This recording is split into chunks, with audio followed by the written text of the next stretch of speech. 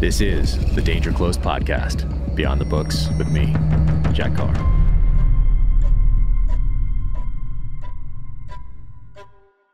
Welcome to the Danger Close podcast, an Ironclad original presented by Navy Federal Credit Union. My guest today is SAS veteran Ben Garwood.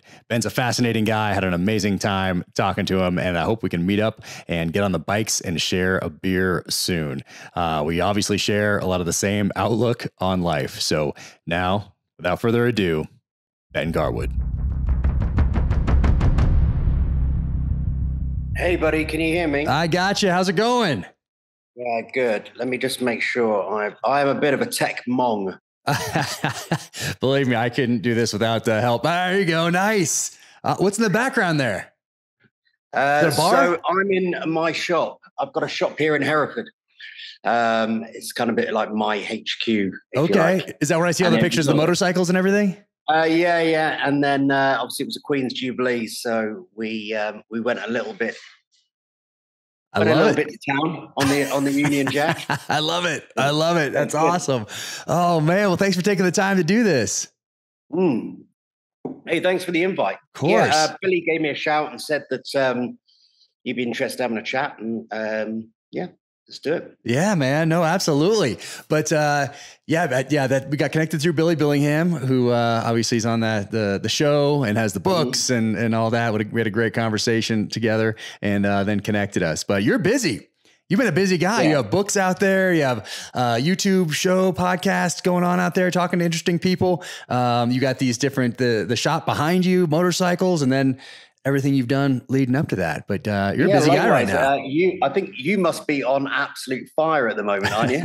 It's a little busy. Yeah, no, it's fantastic though. It's, the show is out now and working on book 6 and it's been go. And then this podcast, and I have another one where I break down each episode, kind of go behind the scenes of the show with the showrunner and another SEAL buddy. So have that going on, but it's a full on I was talking to some friends of mine yesterday, some SBS guys who've worked with Dev Grew and a few others, and they commented and said how Chris, who played obviously the lead character there, the way he moved was absolutely on point. And, absolute credit to the gentleman. Granted, he had a bit of a lead up before with Zero Dark 30 as well, so a little bit of help there. But yeah, that's obviously, if you're getting that sort of feedback, granted you are your own background yourself, but if you're getting that feedback from guys who are serving now, that's good. Yeah, no, that's really when we started out, when I sat down with Chris and Antoine Fuqua, the director, that was at the forefront of their mind, was that we wanted to make something that an operator could sit down on the couch, grab a beer, watch, and at least know we put in the effort to try to make it as good as we possibly could for them, not for critics, not for Hollywood. Of course, there's always going to be a couple of Hollywood elements here and there because you're telling a story visually, but that someone could sit down on that couch and say, hey, look they got this mindset right. We can tell that Chris put in the work to try to do this weapon manipulation correctly. Yeah. And it's interesting. We're a little nervous about that because you never know till it goes up. But then the texts I'm getting from guys at Development Group and at CAG, at Delta there, that are texting me about it, like we accomplished that goal. I mean, they're sitting on the couch, and of course, there's Hollywood things here and there, but the text that I'm getting from those guys, and that's what mattered. That's what mattered. Yeah, absolutely. And I think anyone from our background would understand that there's got to be that element of Hollywood to make it a story, because otherwise you'd spend most of the time sat on a pan waiting for a job. Right. That's how it would go. But even there's some small detail in there that guys who've been on the jobs would know that. And I think it wasn't, personally, for someone who is always quite conscious about OPSEC, I don't think it quite went that far. And I thought that was actually, it was a massive testament actually to the work that you guys have done there on that. So yeah, well done.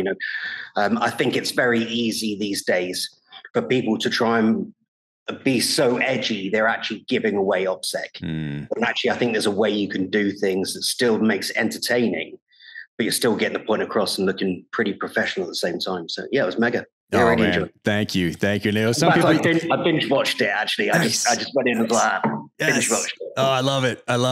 Yeah, it's interesting. Some people, you hear, oh, it's a little dark, a little violent.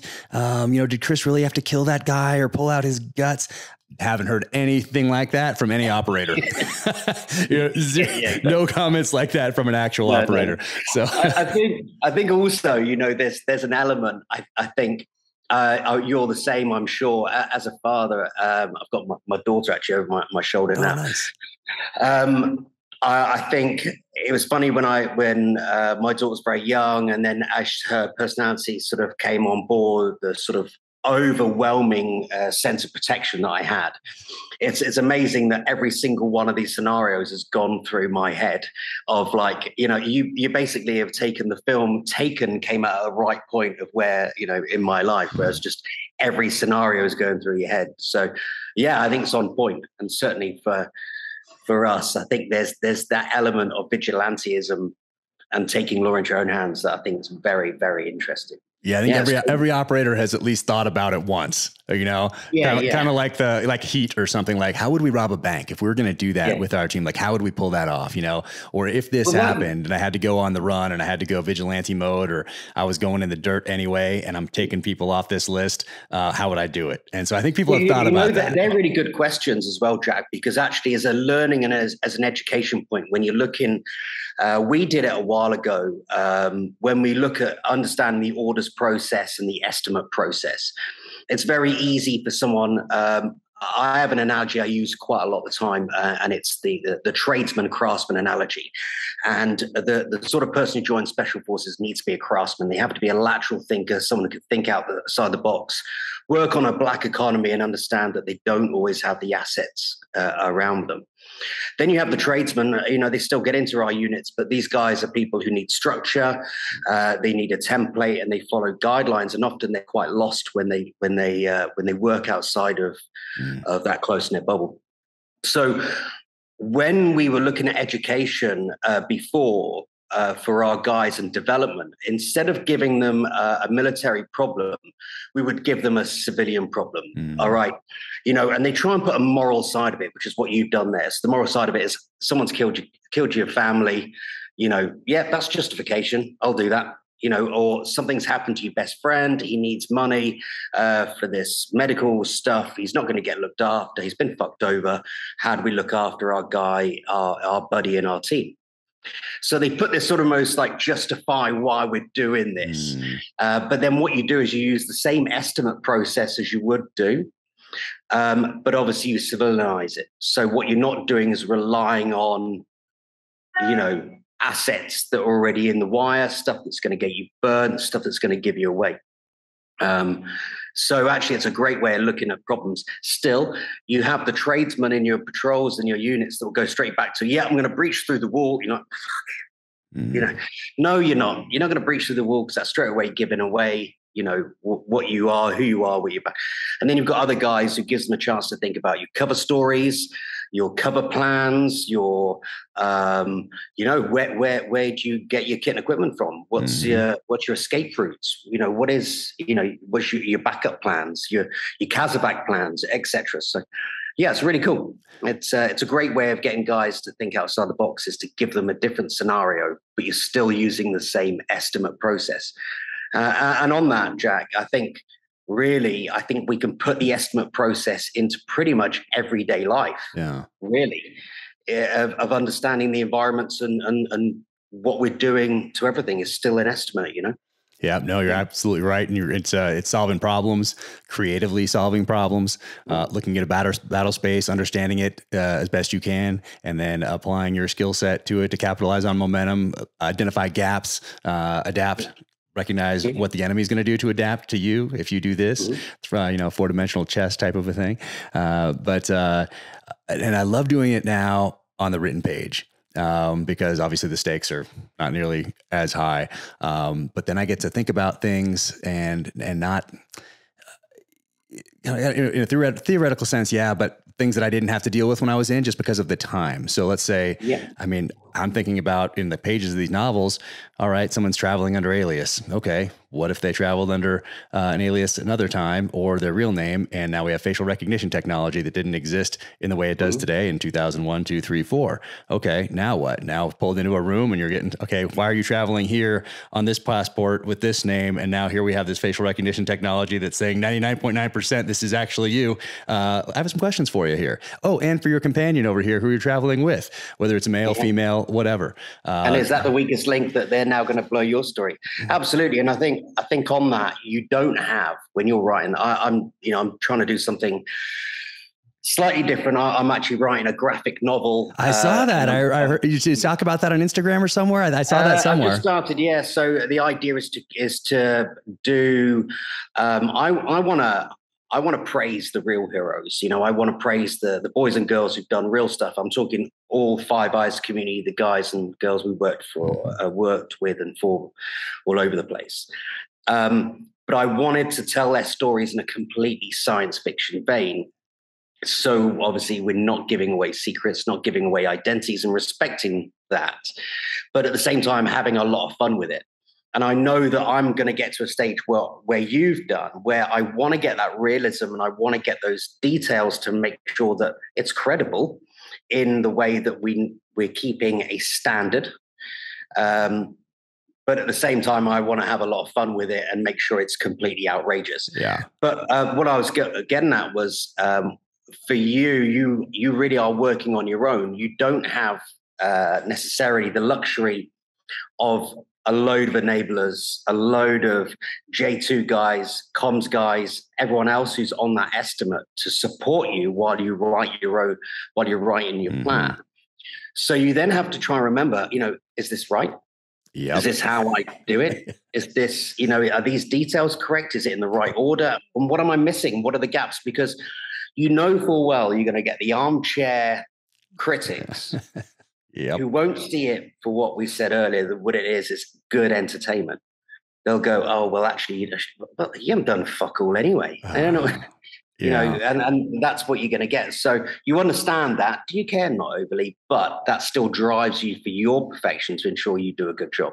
Oh, yeah, because everybody can now reach you today. I mean, the good part of that is I can engage. I can thank people on social media for taking a risk on me as a new author. And I really love to do that because I wake up just full of gratitude every day for what people have done by picking up the novel and telling a friend. But at the same time, I mean, today you step out there and it's any kind of art whatsoever, any kind of subjective medium. And whether it's a sculpture, a painting, a graphic novel, a novel, whatever it is, and you step out there and then everybody can shoot arrows. Back in the day, let's say like when we grew up, you had to put in the work as a critic. I mean, you had to get hired by a magazine or a newspaper or something like that. And then you had to write a review. Yeah. And you had to put in some work, put in a little bit of effort. Today, you don't have to put in any effort whatsoever. You can just sling that arrow. But that's just the battle space in which we're operating. But you're right. I actually had a conversation. I had some guys in, I still support all the guys and girls I work with, including a lot of the firearms teams from the police and such like. And I love that community. I'm glad that I left on good standing and I had a good run. I was a pretty mediocre SAS guy, to be fair, in all things, but I had a great time. I had a good credibility and I left doing what I enjoyed at a point that I got out at the right time. So I wasn't disgruntled. But, I was talking to some friends of mine that, like you, this whole social media thing's fairly new to me in the last sort of 3-4 years. And to be critiqued online, it throws you, even though it's by someone who you have a zero respect for or have any knowledge of even their existence. It's amazing how it can actually throw you. And when you sit back and go, actually, what a load of shit. But it's because it's so new to you and and certainly for yourself, you're putting so much time and effort into what you're trying to create. It's not desperate that people would like you for it, but the hope that they would enjoy it.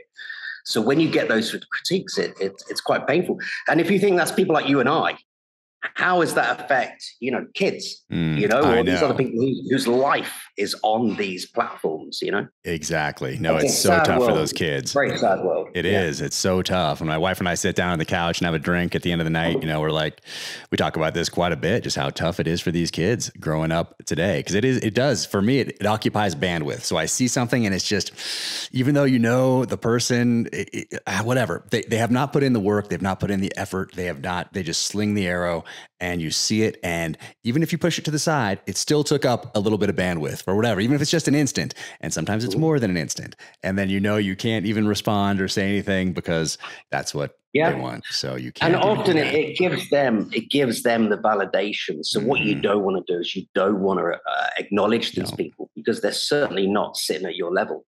So you don't want to acknowledge them. But it's such a strange and foreign world. Even though this is a relatively new world, but it's still a very strange and foreign world for people like you and I that really almost hid away from this type of thing. Oh yeah. I mean, I never had a Facebook. I never had Instagram. I never had any of that stuff until the lead up to the first novel, when I realized that being an author is more than just writing. I thought I could just hide up here in the mountains and write a book and send it to New York and start the next one. That was my vision. But it became, once again, looking at the battle space, taking a breath, evaluating, and then realizing that that's not the space that I was about to step into. No, it's different now. You've got to remember, you're also, this is why we created this. I created this place.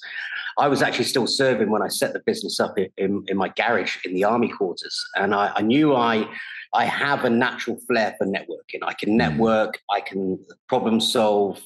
And at points in my time in the regiment, one moment we call it, you're number one on the T-urns. You had a busy job, you're doing stuff, you're contributing to that estimate, you're at the table, you've got a seat. And that's what we all joined for, that chance to have responsibility. And then obviously, when those jobs finish, those jobs drop off. Let me just hold this for a second. Yeah. We got a visitor in the back there. Hey, there she is. That's awesome. Hi. What's happening? How are you? Awesome. Well, that's just difficult.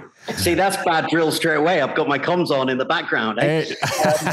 It's the shop phone. I probably should have got it. Yeah, you can answer it. We can always edit it out. Take the call. Where's my kit? Where's my gear? Anyway, so I can't remember what I was saying, but essentially, I set the shop up in my garage, and the issue I had was, and we were working with good brands, Black Rifle Coffee and a number of other really good brands that we were working with.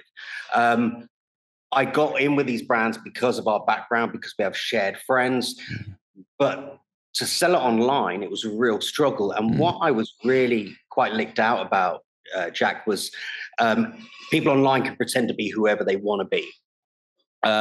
So I was competing in a world, if you think about it, a few years ago, there was a hype in everyone doing t-shirt companies and coffee companies, etc. I needed something to give credibility behind who we were as a brand. So I went to bricks and mortar. We went to this place. The company is called HR4K, which stands for HR4 being the postcode of my old guys. And it's an anagram of 4 kilometers an hour, which is the speed at which we go over the mountains. Nice.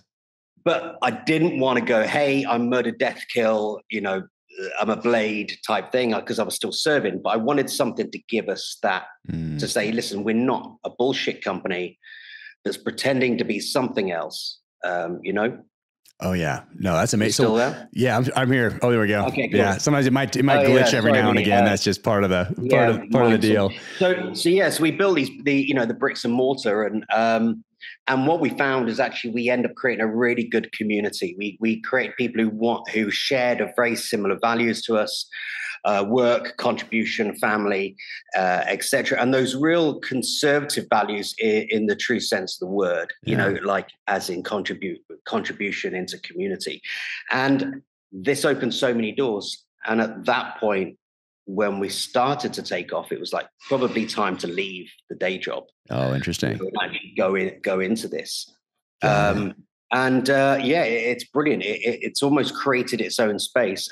And we don't really, although we support veterans, I believe it's bigger than that. And I believe that there's many civilians who share exactly the same ethos and moral standing as us.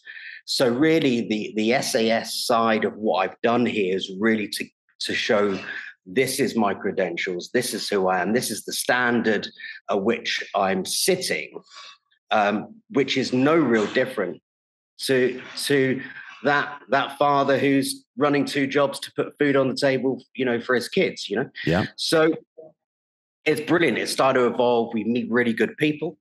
And the nature of the space that we've got here, I'll see if I can just sort of show you around. Yeah, I want to check it out. Nice. Hey, there you go. Cool. We've got a gym in there. You can literally ride a motorbike into the place. I love it. Park up, get a cup of coffee. What bikes do you have in there? Got some Indians, Enfields, good little Honda. Nice. Cafe racer type. Yeah. Love it. I got a couple downstairs. I just got that R9T GS 40th anniversary BMW down there. A little big for, cafe racer type thing, but it looks like a, scrambler-ish, a little big for scrambler.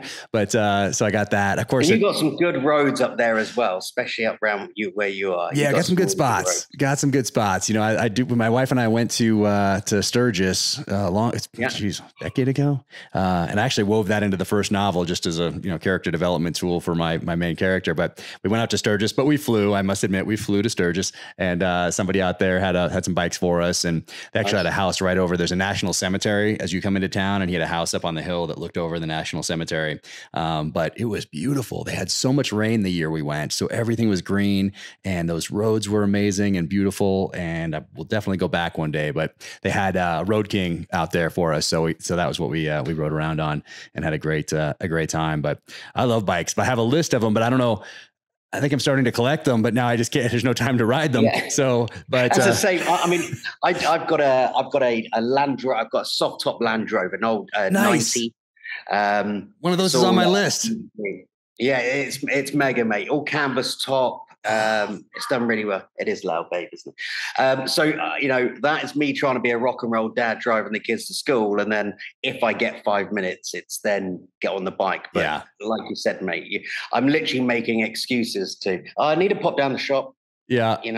Yeah. And what I love about the bike is that, because even in the car, I guess I can set it so that I'm driving and it doesn't take a text or phone doesn't ring or whatever else, but you're always so busy all the time. You just toss the phone in and you're going. And on the bike, there's no option to answer that thing.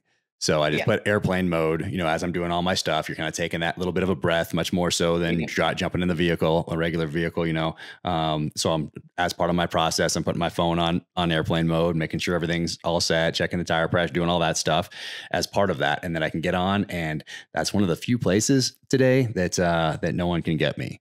And I love that. I love that about the bike. It's escapism. There is something. I used to live really close to camp when I was in, and I'd finish work. And even if we weren't at a busy tempo, which we normally were, I would still spend most of the day talking to people, getting stuff done.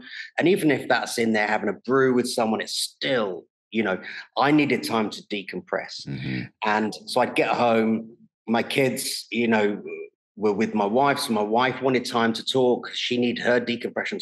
I needed 30 minutes on the couch, just not even thinking about anything. And I really envied those guys who lived a little bit further, those guys, so you can get that time. And for me, bikes are about escapism. And that's very much what we created HR4K for as well. The aesthetics in here doesn't look like work, doesn't look like, home. It doesn't look like all that other shit. You can come in here and just feel like a rock star, however long you want. Have a brew, catch up with a mate, don't even talk to anyone, do whatever you want to do. Come in, watch if there's a band playing or rehearsing, do that sort of stuff. And I think it's massively important to get that decompression time for everyone. Yeah. And certainly I'm the same. Because I've created this space, I'm not necessarily getting my decompression time here. Yeah. So for me, it's about getting on that bike. Yep. You have to. You have to. I used to ride into to work at SEAL Team 2 in Virginia Beach, and we had a core group of us out there that rode. But one of the guys is actually who I dedicated my last novel to. Mike Goodbow passed away recently, and in service to the nation. And we used to ride our bikes, and I had a Fat Boy at the time. Had it tricked out, and I can't believe I sold that thing, but wish I still had it. It was a 2003, I think, Fat Boy. But I love that thing, and it was you're right. It was the decompression piece after work, heading home, and there was just something about it, and I just love the bikes. There's a good charity out of Bragg, Coast to Coast, and I think you may have seen them out of Sturgis. They do very much about bike stuff as well. They do a lot of bike meets and everything else like that. And that was something I know a few of my guys had gone over and met up with the Coast to Coast guys and enjoyed that. And obviously we share a lot of those friends over at Bragg as well. So yeah, I mean, it's another brotherhood, isn't it? You know, or sisterhood, whatever you want. You know, one of the good things we run bike and car meets here, and there's something really important about having something like that. And it's not necessarily the bike or the car.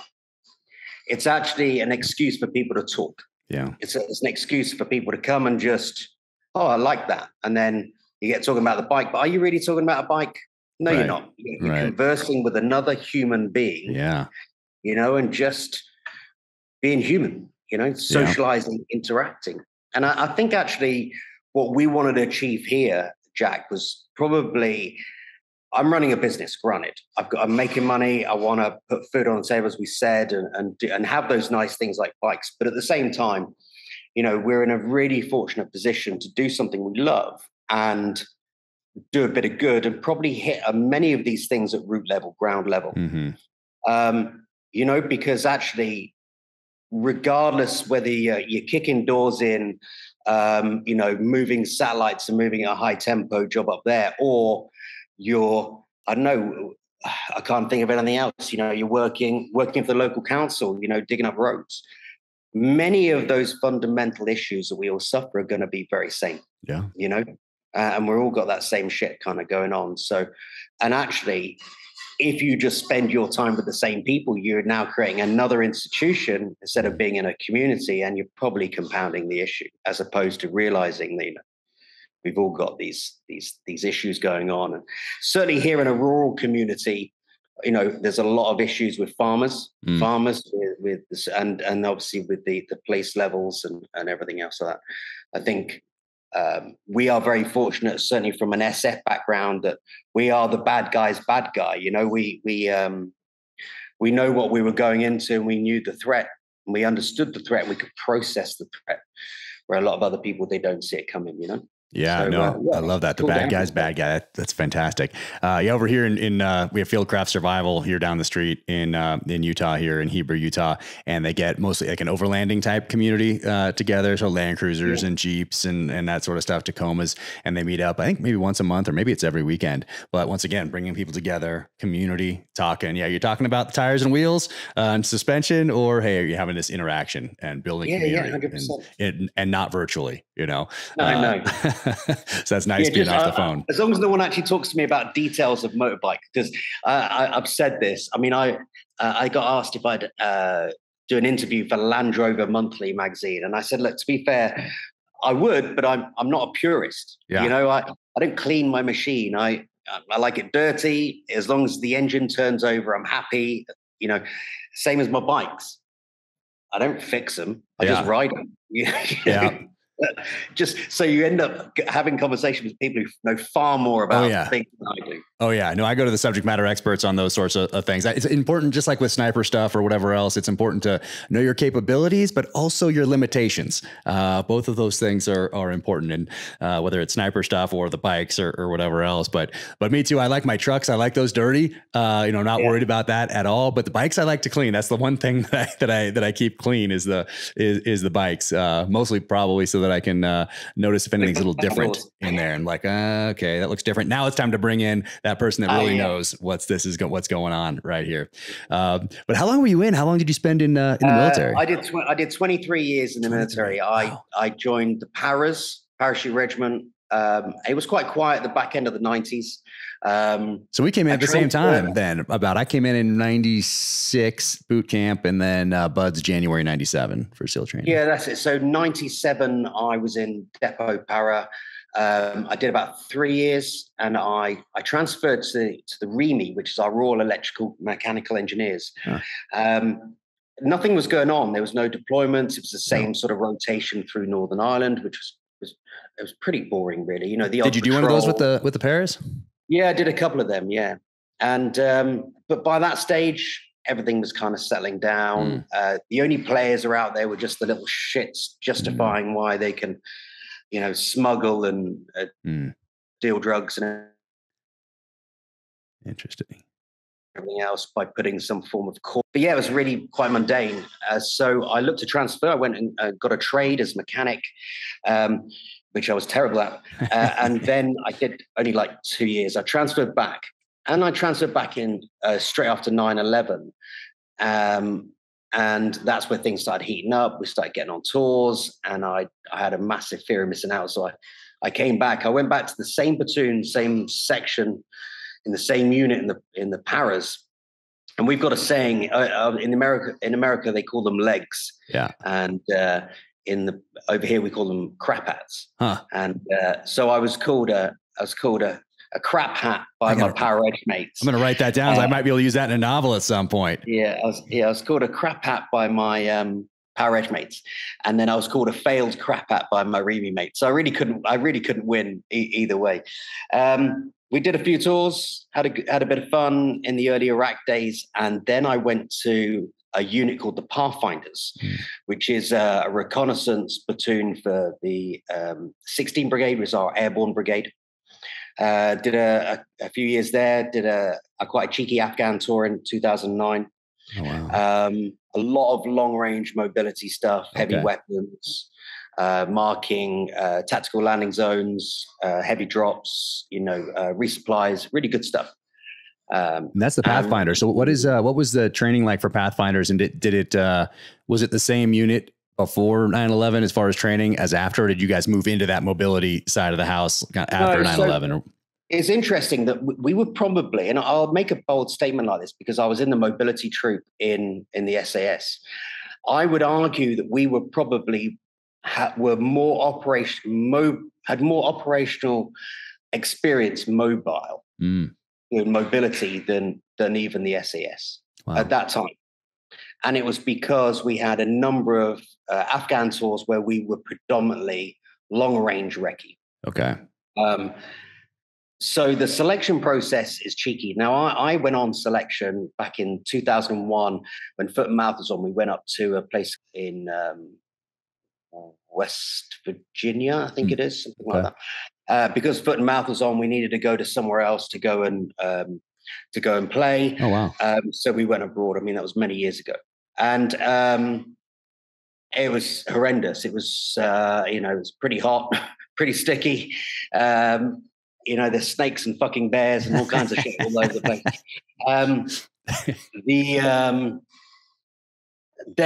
But what I struggled with as for my body type was actually my own endurance at the time, and I really struggled with that. I was fit. I played a lot of rugby. I was, nice. Cardiovascularly very, very fit. Yeah. But actually, when it came to my endurance and stamina, I kind of struggled. I hadn't really hit that peak. So I didn't do well on my first selection. And then I went back to the Paras, as I said. I went to the Pathfinders.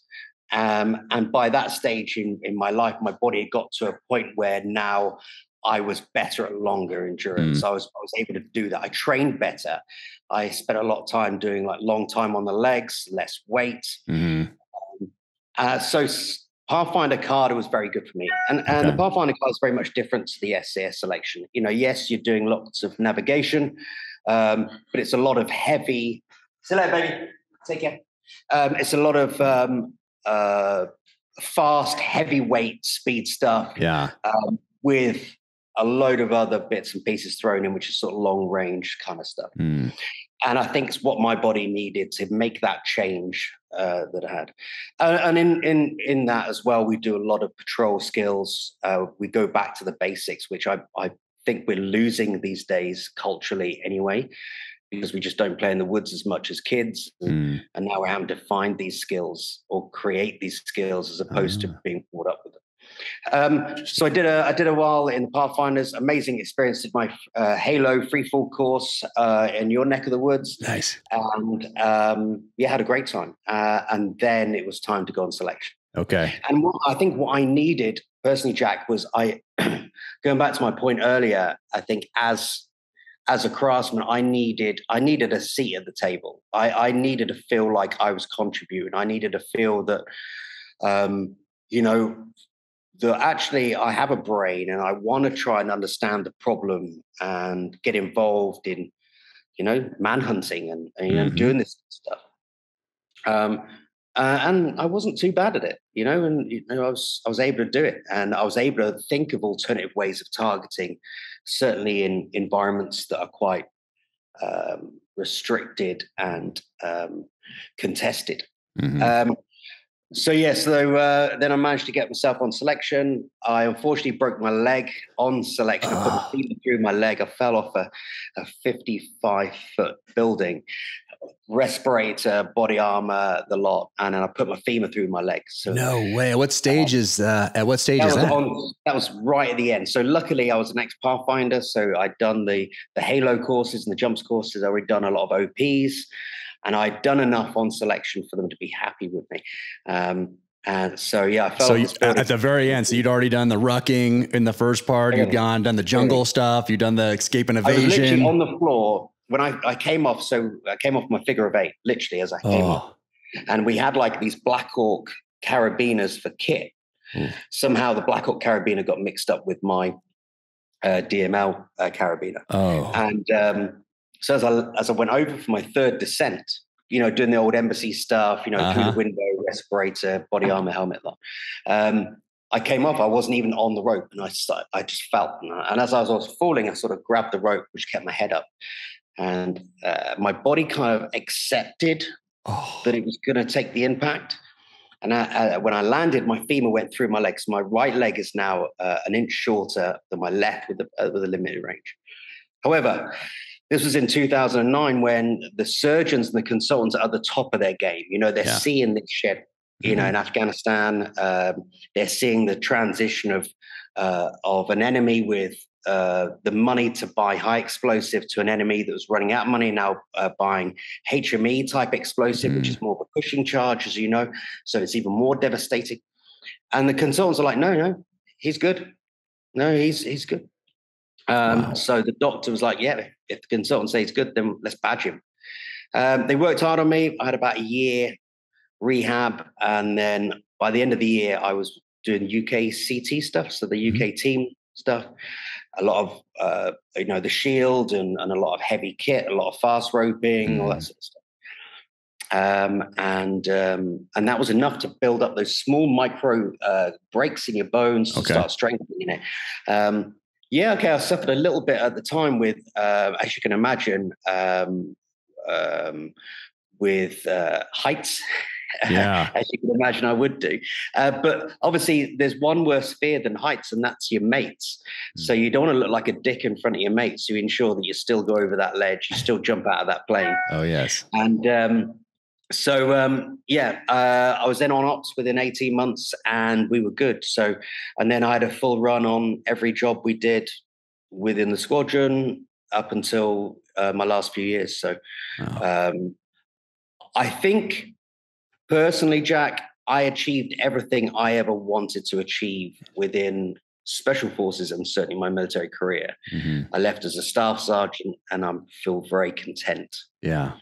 And now these days I'm in a job where on a Friday, I look forward to a Monday. It's kind of cool. That's awesome. No, I love it. I love it. So it's winning, but it was, it was good.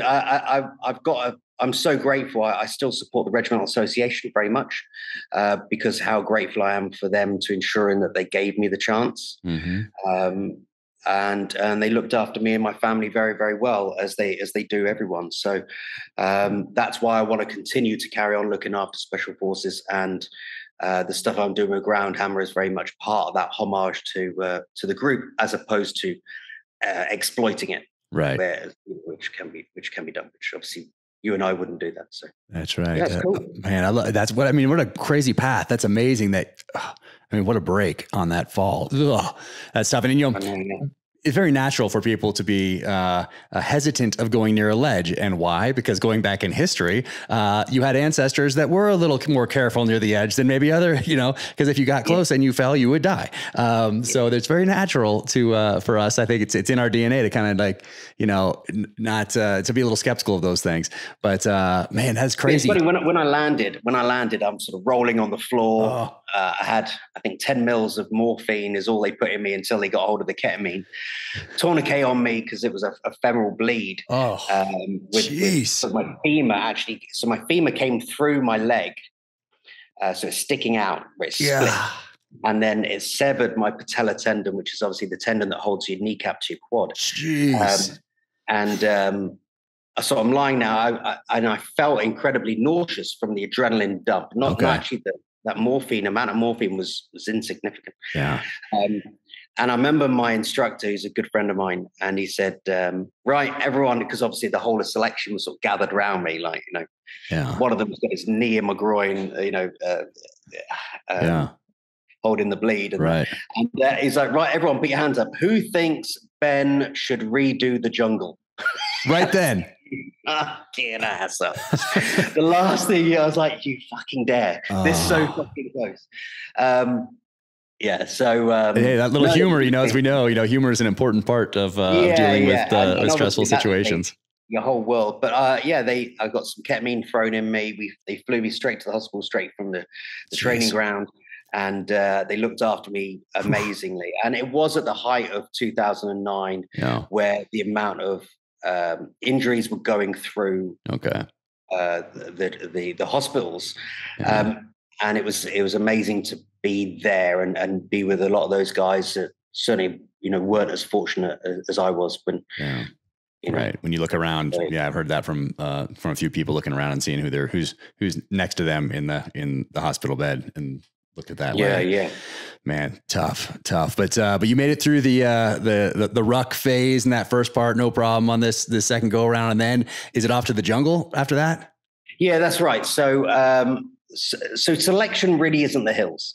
The hills is really, in my mind, is a screening to ensure you are fit enough. It's a health and safety test to ensure you are fit enough and you can navigate in arduous terrain.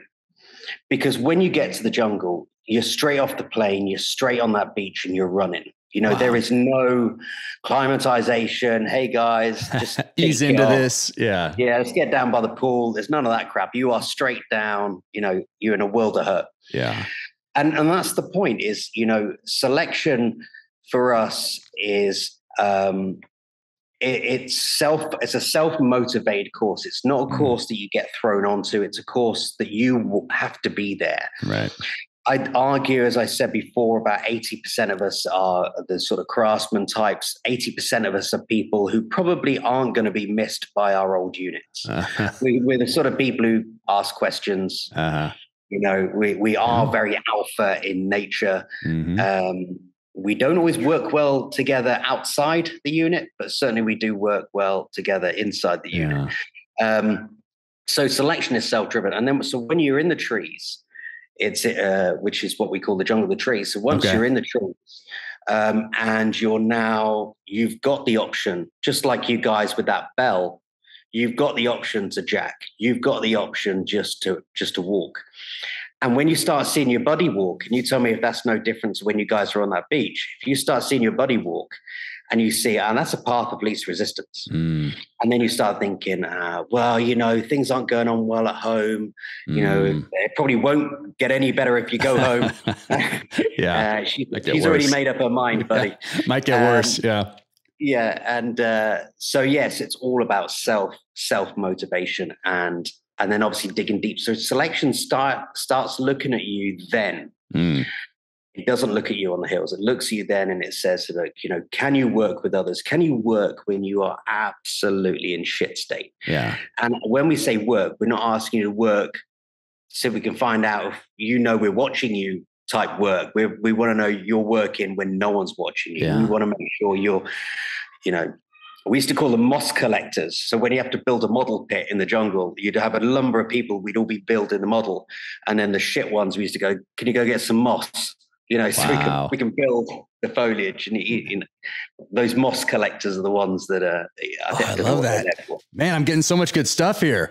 Moss collector. I have never heard that before. I love it. It's kind of like we call it like a mouth breather. You're not really, someone. Hey, if you want to give them a good, hey, watch the pallet. Here's your weapon. Don't leave until you're properly relieved of duty. But maybe not the best critical, creative, logical, hardworking guy. So exactly. Yeah. They're there. They're the people we keep on selection to keep the numbers up. So when it comes to camp attack, there's a few guys. Hey, we need to lift a heavy object. Hey, you. That's Someone's going to take the ammunition to the range, and in the jungle, as you know, these are like 300-meter hills covered in trees. And it's amazing how you climatize quite quickly. And again, that's part of it. If you think about the units we're serving in. You could be in another country within. You could be in another country within a few hours. Yeah. Working out of your belt kit. You don't have the privilege of climatization and everything else. So they want people who can adjust, adapt. Right. I think the issue going forward, so that's the trees, and then you do a lot of things like IA days, which is obviously your contact drills. There's a lot of stuff there that wears you down, and then after the jungle, you come back, and then you're probably 1 in 10 are passing, out of the jungle. 1 in 10 is making it through that jungle phase. Wow. Yeah, probably about 1 in 10, something like that. And everything's trying to kill you down there. I mean, it's a tough environment to operate. It's a different jungle to the America's jungles. I personally thought it was an absolute privilege. It's a beautiful jungle. You're off the beaten track. You're not seeing anyone. Yeah. You're not on the ridge lines. You're absolutely in the thick of it. It's clean. It's nice. Without being cheesy, you adapt to that environment very quickly. You can smell everything. You can smell that box of shit that you've got in the back of your burger, and you can smell the guy next to the ammonia off the guy's. You can smell everything, and there's all kinds of creatures. And after a while, you start, your patrolling gets better. You become quieter. Your drills become slicker. You don't move at night in the jungle. Well, you certainly didn't then. Obviously, now with NVGs, it's easier to do certain things now. But certainly for the drills, it's about learning to operate without the the niceties. Mm-hmm. So after the jungle, obviously, was it always in the same place? Was it always the jungle phase always, or has it moved around to different locations? It moves around. It moves around. I won't say obviously where it is either, but it moves around in the same region. Right. But obviously, was it always a part of SAS training, or did it get added at some point along the way? Where did it come in? I think really off the back of the SAS was formed. We were formed out of North Africa, but we really cut our teeth in the jungles of Malaysia. That's where we really cut our teeth. Mm-hmm. We came into our own then. Mm-hmm. My squadron logo is of a tick, and that was actually meant to be from the guys picking up ticks and from in the jungle. And then there's B Squadron's got a bear paw from a bear that they found on a camp attack back in the sort of 1950s and stuff. Wow. The truth of the matter is the A Squadron's tick isn't a tick at all. It's actually a crab. It's an STD crab that the blokes got after whoring it. But obviously they thought it was so funny that when they came back and their new girlfriends and wives were like, what is that tick? Oh, it's a tick that we got from the jungle. They didn't really want to go, it's actually an STD crab. We just thought it was so funny because everyone got crabs from whoring it. Oh my God. Now use it as a unit logo. But, wow. I love it. But these guys, they're old school. These guys are absolutely, the selection was operational tour back in those days. Wow. And it is the thing that divides you. The jungle, as you probably know, is where it absolutely divides the man, is the jungle, because you've got nothing. It's hot, it's humid, everything's dirty, you've got to administrate yourselves, you've got to hydrate, you've got to feed, you've got to stay clean.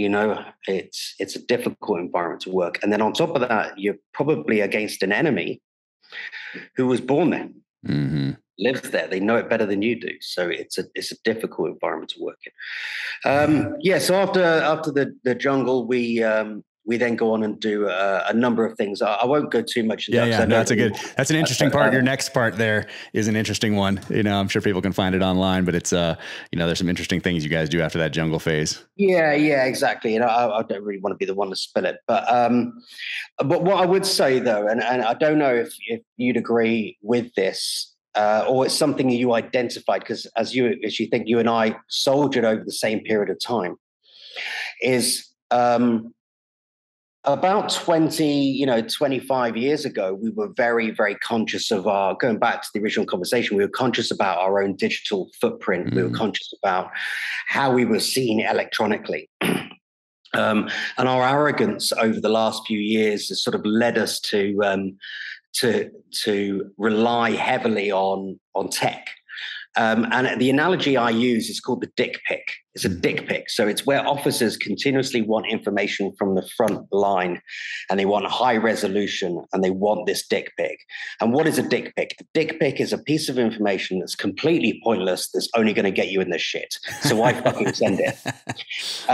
So, why do we constantly want this need for information on the front line? And you can see that in the latest release of what you've done is, we're identifying our own enemies on their electronic presence. So what's saying that the people who are sponsoring these proxy forces we're against are not just doing exactly the same on us? But when the shit hits the fan and we then have to work in a contested environment, we no longer have the luxury of relying on technology. Or even if we have technology, that technology still needs to be deployed. So working those environments, you still have to go to absolute basics. And on those basics is working on your belt buckle. That's you relying on your field craft, the absence of the normal, presence of the abnormal when it comes to patrolling. It comes to all of those things that are absolutely wrong about what's going on in that environment that you are in. And we learn those skills by playing hide and seek as kids. We learn those skills by trapping, by catching and shooting rabbits. We learn those skills on playing on those in an urban environment, by playing on the building sites and playing, kick the can with your friends or whatever. And those skills, was it Roy's Rangers? You could probably bring it back to that shit as well. Rogers Rangers, yeah. Rogers Rangers, sorry, I apologize. Those skills there are what is going to take you forward and ultimately keep you going. So this modern age where we've got boys and girls who aren't playing in the woods as much, they're not out. Well, the knock-on effect is we're going to have to recruit them. They're our next recruiting pool. We also saw it, Jack, in Afghanistan, where that generation, who were probably 2 or 3 generations after you and I, have a fob mentality, so they worked out of these fobs, and because they're working out of fobs, they created routine. They had restricted in the areas of operation. They set patterns. Well, when we shoot, when we fish, when we hunt, we do that based on patterns that our quarry is setting. So we spent the whole time just laying ourselves up, and our arrogance led us to that. And these boys and girls, these poor young boys and girls who are doing exactly as they're told. Now, in 2009, when I was in that hospital and I was talking to these guys and I was saying, what happened, and I was lucky. I came from a unit that did a lot of Northern Ireland patrols. So we were used to patrolling, we wouldn't cross over at vulnerable points. We would never, stick to tracks or paths. And every single one of these guys and girls, they've said, well, I went there every day. It was fine. Or I patrolled around this route all the time. I was on this track. I was on this road. And I was like, oh my fucking God. and it's not their fault. It's not their fault because they didn't grow up that way, and it's not their fault because their commanders weren't educated that way. So what we saw is this FOB mentality of reliance on technology, not being able to patrol, and then ultimately organizations like yours and mine would eventually have to recruit from that pool of people. And that's where selection had always failed in the past, because selection doesn't teach you how to soldier. It assumes you are the best soldier from your unit going forward. Right. It hasn't got the time to teach you. It's not about that. It assumes you've got those skills already in hand. So I'm not saying that this is an issue, because I certainly are addressing it, but it's certainly a cultural issue going forward. So I think that's something that it is being addressed and finally being recognized. But it's crazy. We're now looking at countermeasures that we took for granted 25 years ago. Oh, right. Maybe we should look at a different type of comm system. We did that 25 years ago. Yeah, no, it's amazing, the adaptation that takes place. And for you guys going to Northern Ireland, I can only imagine the observation skills that would come into play, because, well, you owe it to yourself, your family, the guys to your right and left in that patrol, and that sixth sense coupled with observation skills. I mean, there's a reason that we're here today, and that's because we had ancestors that also, they didn't get too near that ledge. They were good at hunting, they were good at fighting, but they also listened to that gut instinct. They listened to that sixth sense, which is a real thing. Yeah, absolutely. But all those patrols in Northern Ireland, I mean, I've been in Northern Ireland and I've been to a couple of bars up there, but in my mind, growing up in the 80s and reading all those books about Northern Ireland, and that being, kind of a focal point of terrorism in the 80s, when things were written about, magazine articles and newspaper articles and that sort of a thing would often reference what was going on up there. But I can just imagine being on these patrols in uniform. It's very difficult to fight any form of, the terrorism or insurgency where you don't own the ground. You can't dominate. This was the thing with the FOBs. FOBs, we're in these FOBs in the middle of some shithole. It's so we can dominate the area. You're not dominating the area if you keep leaving the area to go back into your FOB. Yeah. The same as Northern Ireland, we kept leaving the ground to go back in the ground. And at the time, I mean, they're civilians. The same as Afghanistan. We had this idea we were fighting the Taliban. Taliban was just a way to suit really the narrative that many of our officers are trained, which is the red coats versus the blue coats. We were fighting a populace, and obviously it's a great narrative for our governments to justify that there is a solid enemy as opposed to a generation, a populace that you're fighting, who are only just, protecting their crop and their own interests. Yeah. And how do you fight that? You can't fight that if one moment they're picking up a hoe, a rake, whatever, going to work, and then they're pulling out a weapon system. You never know who your enemy are, Yeah. And it's very difficult to do that unless you are working in against an enemy that is a conventional enemy. We're not. We're fighting guerrilla warfare. Yeah, no, expeditionary counterinsurgency is obviously very difficult. You guys in Malaya have one of the best examples of doing that in a successful way. But we lose these lessons over time because I think we think in terms of, Jack, that the only way to win a war is through pure attrition. No war has ever been won by getting rid of the guy at the top, because you can always replace that. You win wars by pure attrition. With someone smarter, because guess what? I just saw my boss get whacked in a certain way. Guess what I am now? Now I'm smarter. Now I figured, okay, I saw that. Now I'm going to evolve. So essentially, if you do that forever. He doesn't have an army. Yeah. He doesn't have an army. He's got nothing to move. So you move lots of people off the battlefield, and that's how you win wars.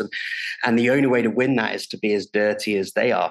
And obviously, politically, there is no appetite. You tell me that, your lead character in Terminal List, you telling me that, that character could win that fight if he went conventional? No.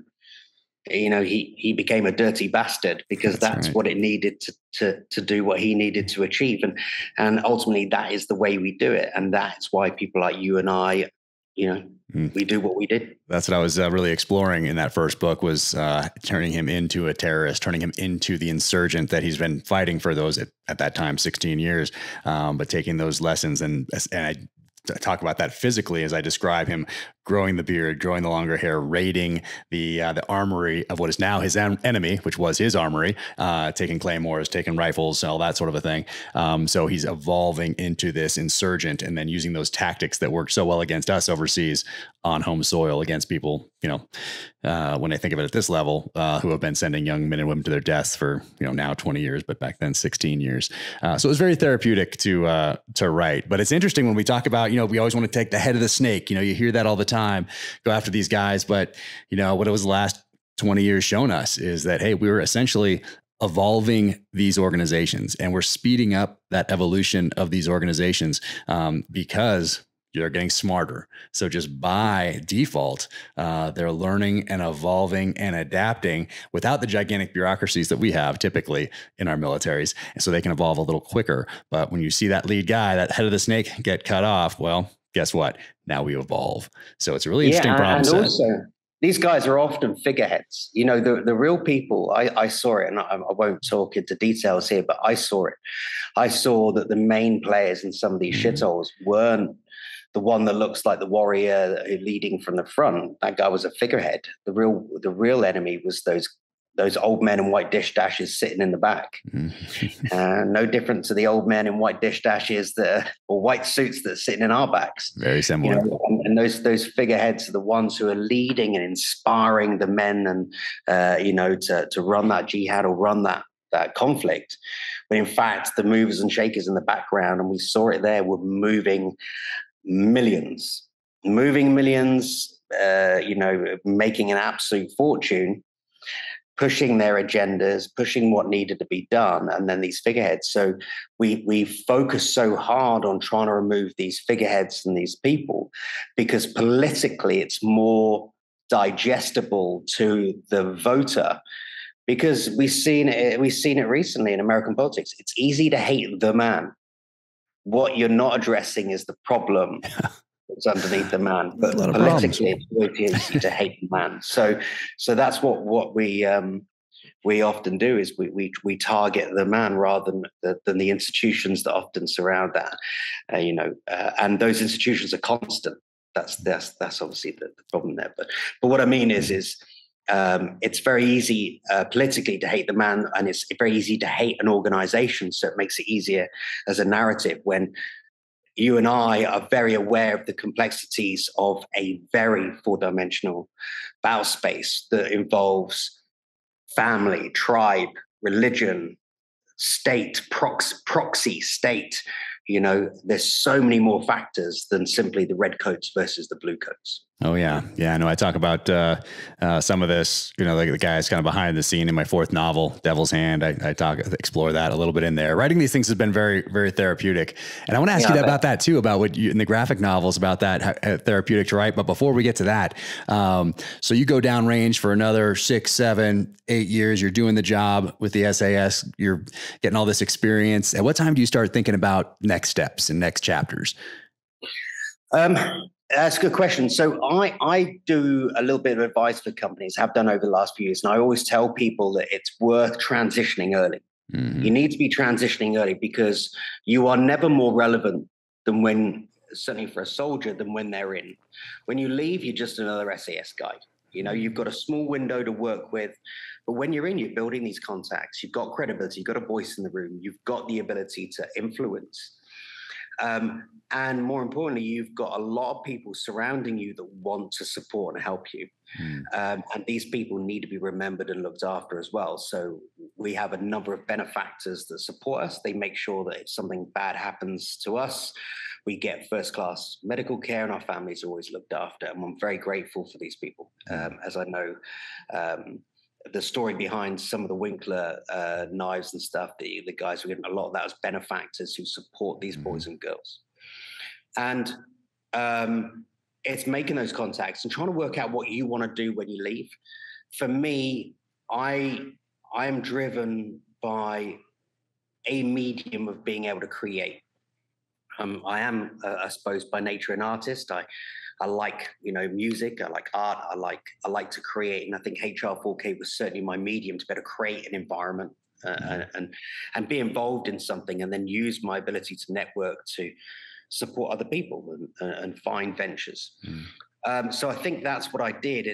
As I mentioned earlier, I had a need to keep doing stuff that I wasn't necessarily getting that release at work. And that's what helped me drive my business. So actually, when it came to transition, and I left the military in 2020, I took 3 weeks off. I built like a shepherd's hut in my garden, on the wheels with the shepherd's hut and the curved thing, someone to live in at the end of my garden, bit of a man cave. No real reason whatsoever. Just it's a bit like getting on the bike. It gave me focus, gave me something to do, to think about instead of work or the doom of transitioning into civilian life and having to scrape around for cash. Yeah. And then I realized, it's all good. I'm a grafter. I'll find work. I'll make sure it works. And then I was good to go. But I always advise people they need to transition early. They need to be transitioning out of the military 4 years before they get out. Yeah, I think it's good advice. If you're prepared to work, if you're looking to work for yourself. Yeah. Yeah. And I think a lot of us are, just because special operations in particular kind of, it attracts somebody with that entrepreneurial type of mindset, because you're a problem solver, you're an aggressive problem solver, you're a creative problem solver. And what typically a lot of us don't like about the military is that structure, is that bureaucracy.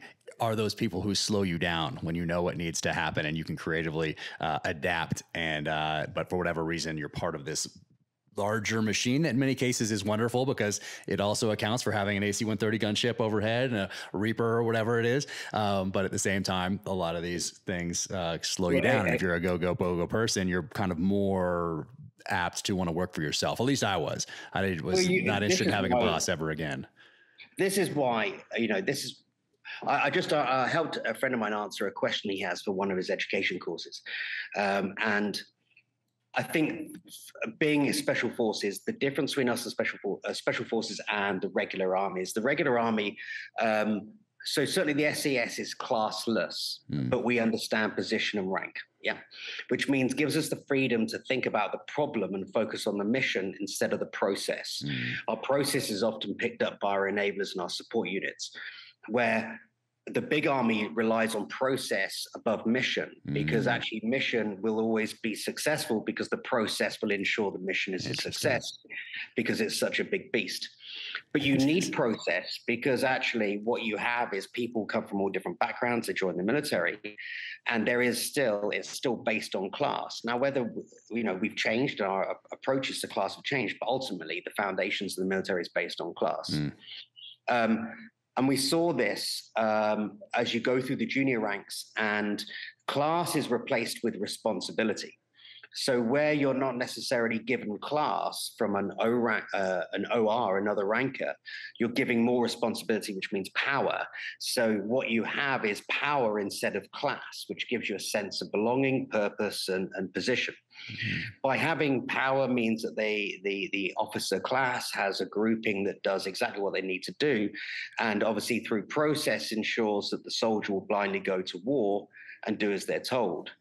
We then look at the messes, the warrant officer's mess, the sergeant's messes, and that is ultimately giving other rankers a sense of class by giving them mess and giving them a privilege, but still they're not an officer. They're not sitting at that level.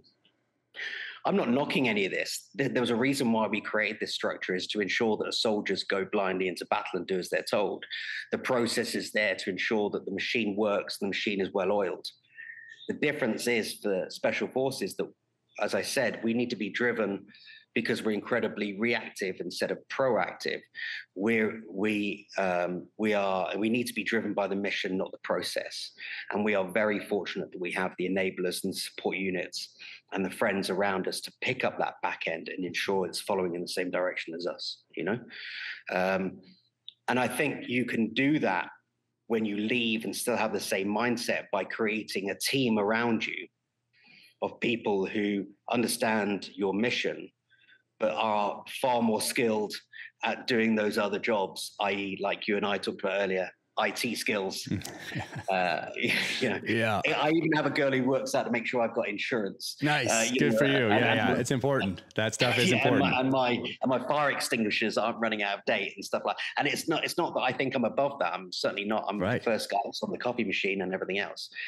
but I'm just not an admin guy. I'm not that detailed. And you do things that make you more effective and efficient, especially when you're running something like you are. Yeah. Cause that's important. That's important. Yeah. And it's been it's been a lesson I've had to learn because I haven't had the money to bring on that enabling guys.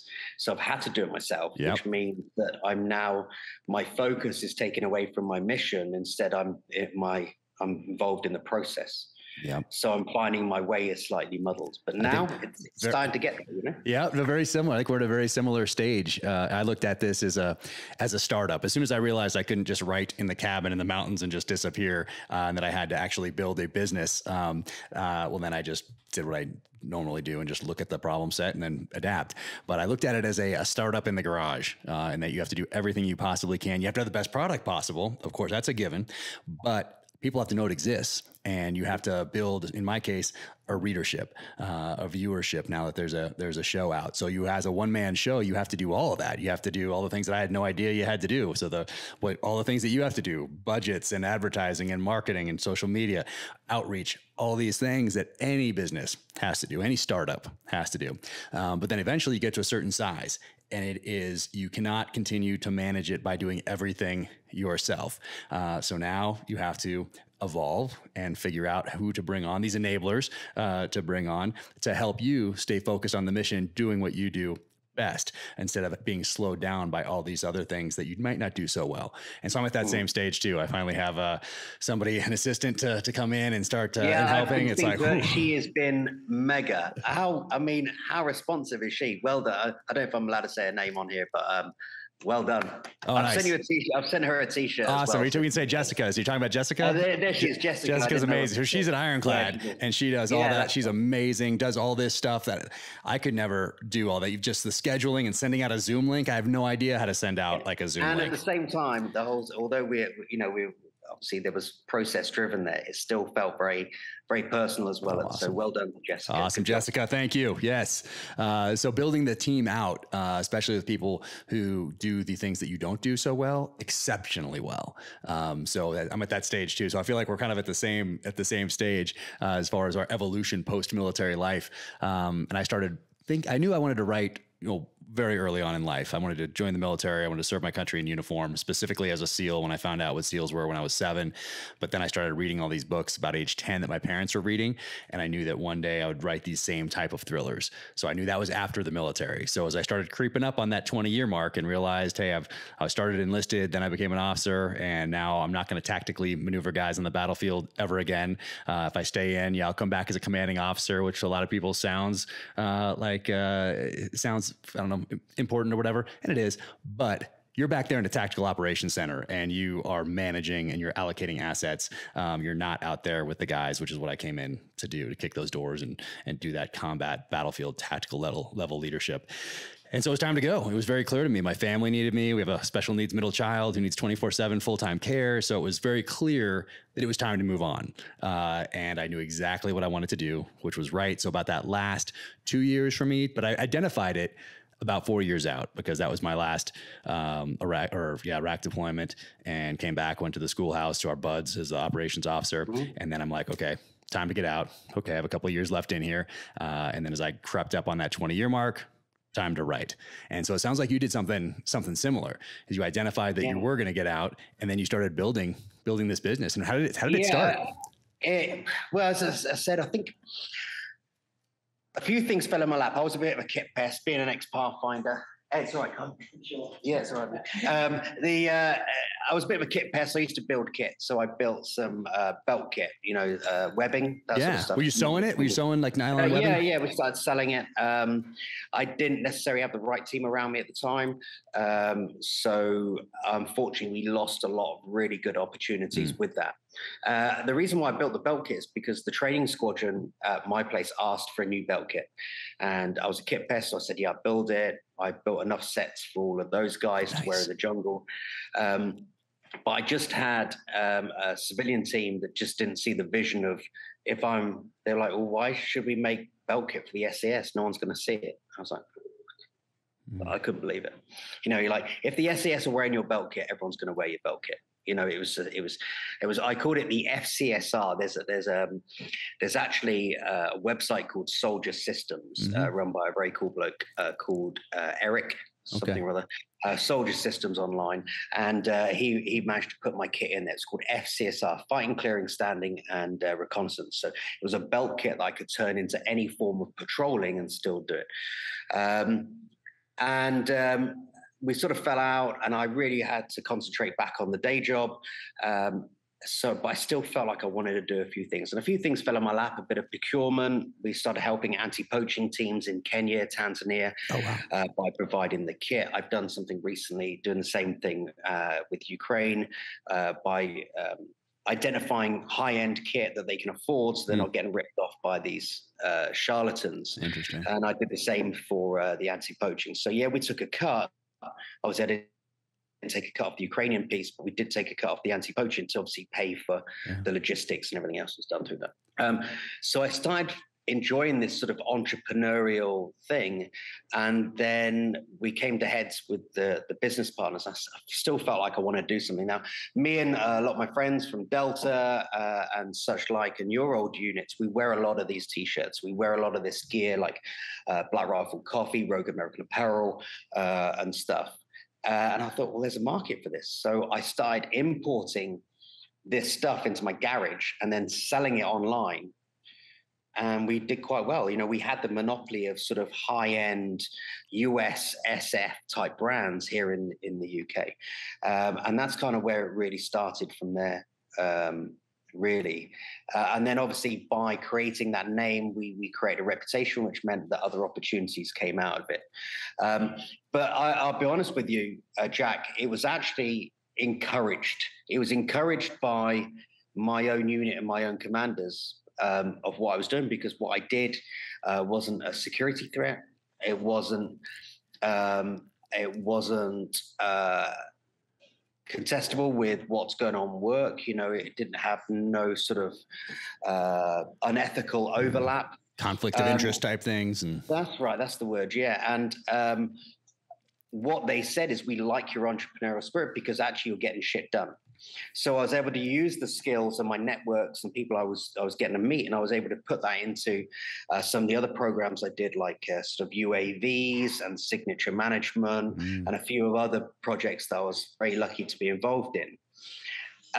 By using the same methodology I was learning in business, I was bringing into the military, and then ironically now I'm taking the estimate which I learned in the military now into business. Because obviously previously, going back to that point, is previously I wasn't reliant on that process because all I had to do was produce the goods.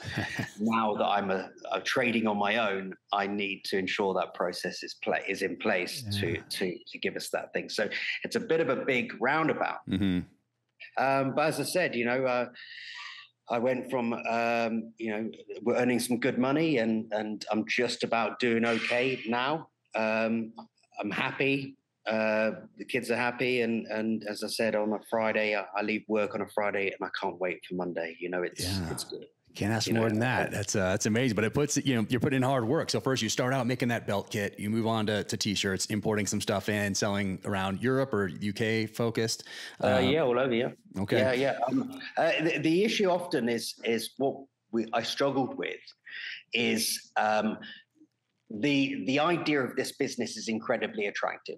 It's very attractive because it's very chilled, it's very relaxed, it's got kind of a cool front edge to it.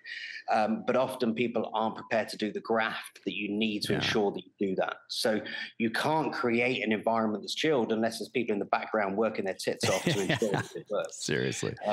You got to make it look easy. That's part of the key. You make it look easy. The best in the world make it look easy, which fools people into thinking, oh, it's natural talent, or they just got lucky, or whatever else. So it's kind of a strange thing. So if you're looking at people, whether it's a professional, somebody in professional sports or whatever else, and they make it look easy, and you think, oh, they were just born with that talent, or somebody who's successful in business, or he just got lucky.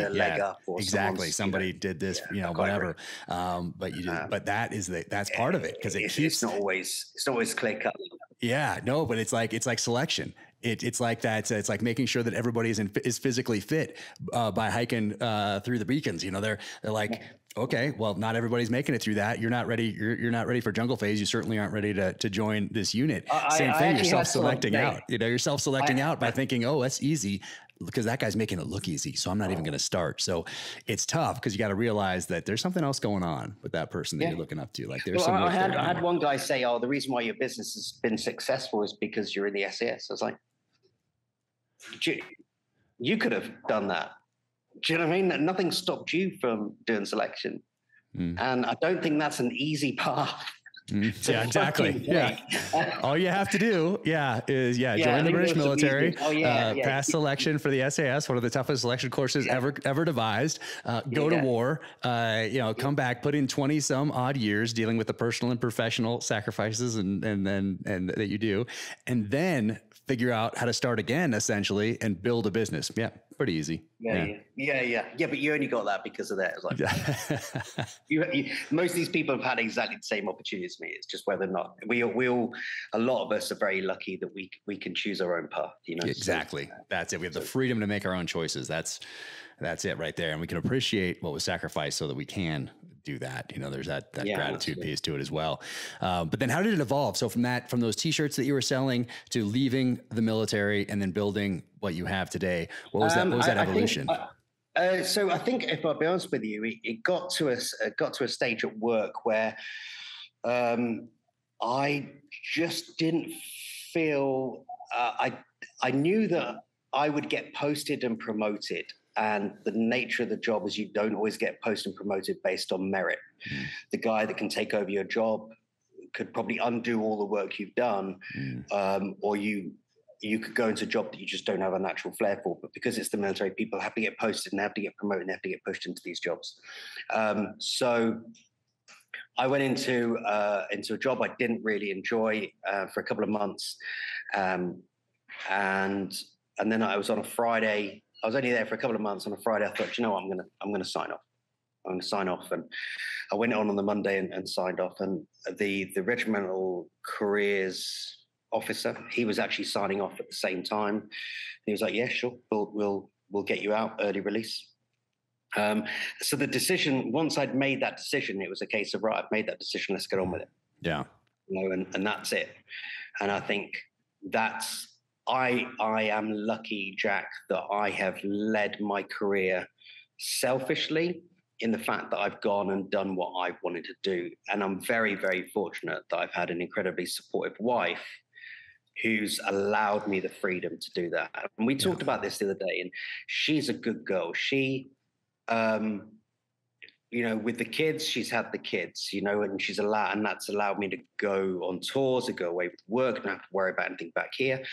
And then with work, like now, I'm here talking to you, yet she's come from work early, picked the kids up, gone and done that. So I'm very, very grateful. And I know that if I didn't give her a shout out on this podcast, I'd be in the doghouse. I hear you. Well, I'm gonna have to do the same then, because it's very similar in that, people don't think, they think about us out there in Iraq and Afghanistan and other places, and they don't realize that, hey, we're next to our best friends, our teammates. We have a mission. We're solely focused on that mission. We're not worried about the leaky roof or changing the diaper or paying a bill. Someone else is doing that. And most of the times that's our wives back home. And my wife did that for all those 20 years. And then now today, even building a business and going all in on this, she's taken that risk with me. And never once did she ask me to get out. Never once did she ask me, hey, I think you're working too hard on this. Isn't it time to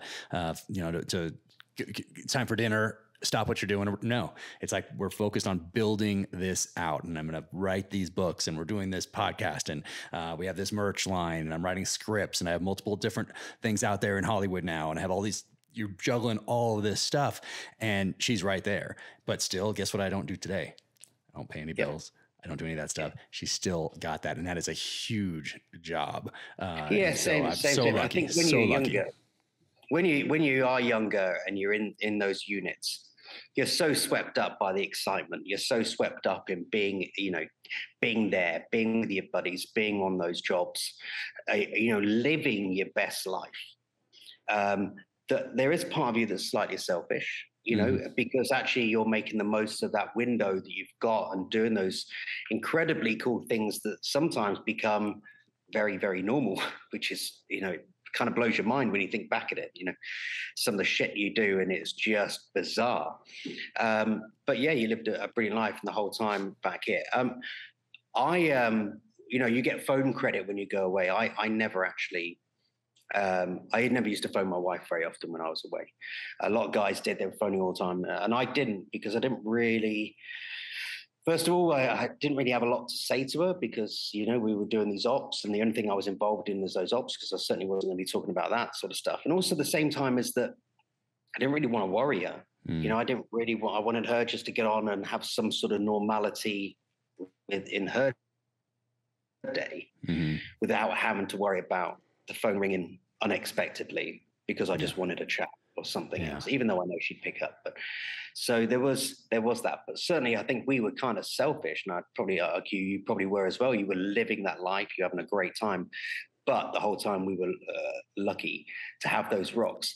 And I think that comes with a certain amount of, this is a bold statement, but I think because you are the individual who chooses your own destiny, you chose the trade you took, you're the sort of person who's probably going to choose a good woman. You're not going to be married to the first thing that touched a dick in Fayetteville. You know, you're not going to be doing that. This is going to be, you know, you're going to meet someone who's similar, same mindset. Obviously there's anomalies and bad luck in some of these situations, but often, you know, we're picking good people because they're the people we want, you know, with us, you know? Yeah, no, I think maybe there's a little bit of luck in there, but who knows? But also, I mean, absolutely. I feel very fortunate. I also grew up with very strong women around me. And so when I wrote this first novel, it ended up having strong female characters. And it wasn't because I thought, I need to put strong female characters in that because it'll, you know, do X, Y, or Z. Like, no, I was just telling a story, but it very naturally had these strong female role models because my mom, my grandmother, my great grandmother. So I knew all of them growing up, and I heard those stories about the Depression. Both of my great grandparents were born in the end of the 1800s. Like, so I had all these stories, and it was very impactful on me. And so I think that naturally made it into the storyline, which didn't hurt when it got to Simon & Schuster, because when I walked into that building, primarily female. But I didn't think about that ahead of time. I had no idea. And then also that's not forced. It's very natural. Yeah. But then also with the scripts, we have some good lines in the show with Chris Pratt. Stay off my list. I am justice. We got these great lines in here. But I think the most chilling lines and the most powerful come from females. And there's this one, Catherine Dyer. She's amazing, but she is very, very, her screen time is short, but she is James Reese's wife's mom. And she's sitting there. I know it. Yeah. And she's do what you need to do. And the way she says it is just like chilling. And I love that the females have the best roles. Green line. Yeah, I love that females have the one. And then there's another one in the second to the last episode. And it is why I thought of it, because of what you were saying. And it's James Reese is in his house and he's having these conflation memories. You're not sure what's real and what's not. And his wife is there and they're in an argument, which is unusual. It's, I think it's the only argument you see them have. Yeah. And he says, hey, I'm over there doing this for you. And she says, no, you're not. When you're over there, you're doing this for you. And it's like, and it's a powerful line, especially to those of us who have been down there. It's interesting because I didn't even set that up there. I mean, there's some serious truth bombs being released on that. When we talk about OPSEC, I think the biggest OPSEC was probably things like that. By actually saying, what the truth of the matter is, why we are doing the job. I thought actually one of the best lines as well, that the green light off the mother-in-law was brilliant. I thought also the best line was the quote that he was asked, what would your dad think about what you're doing?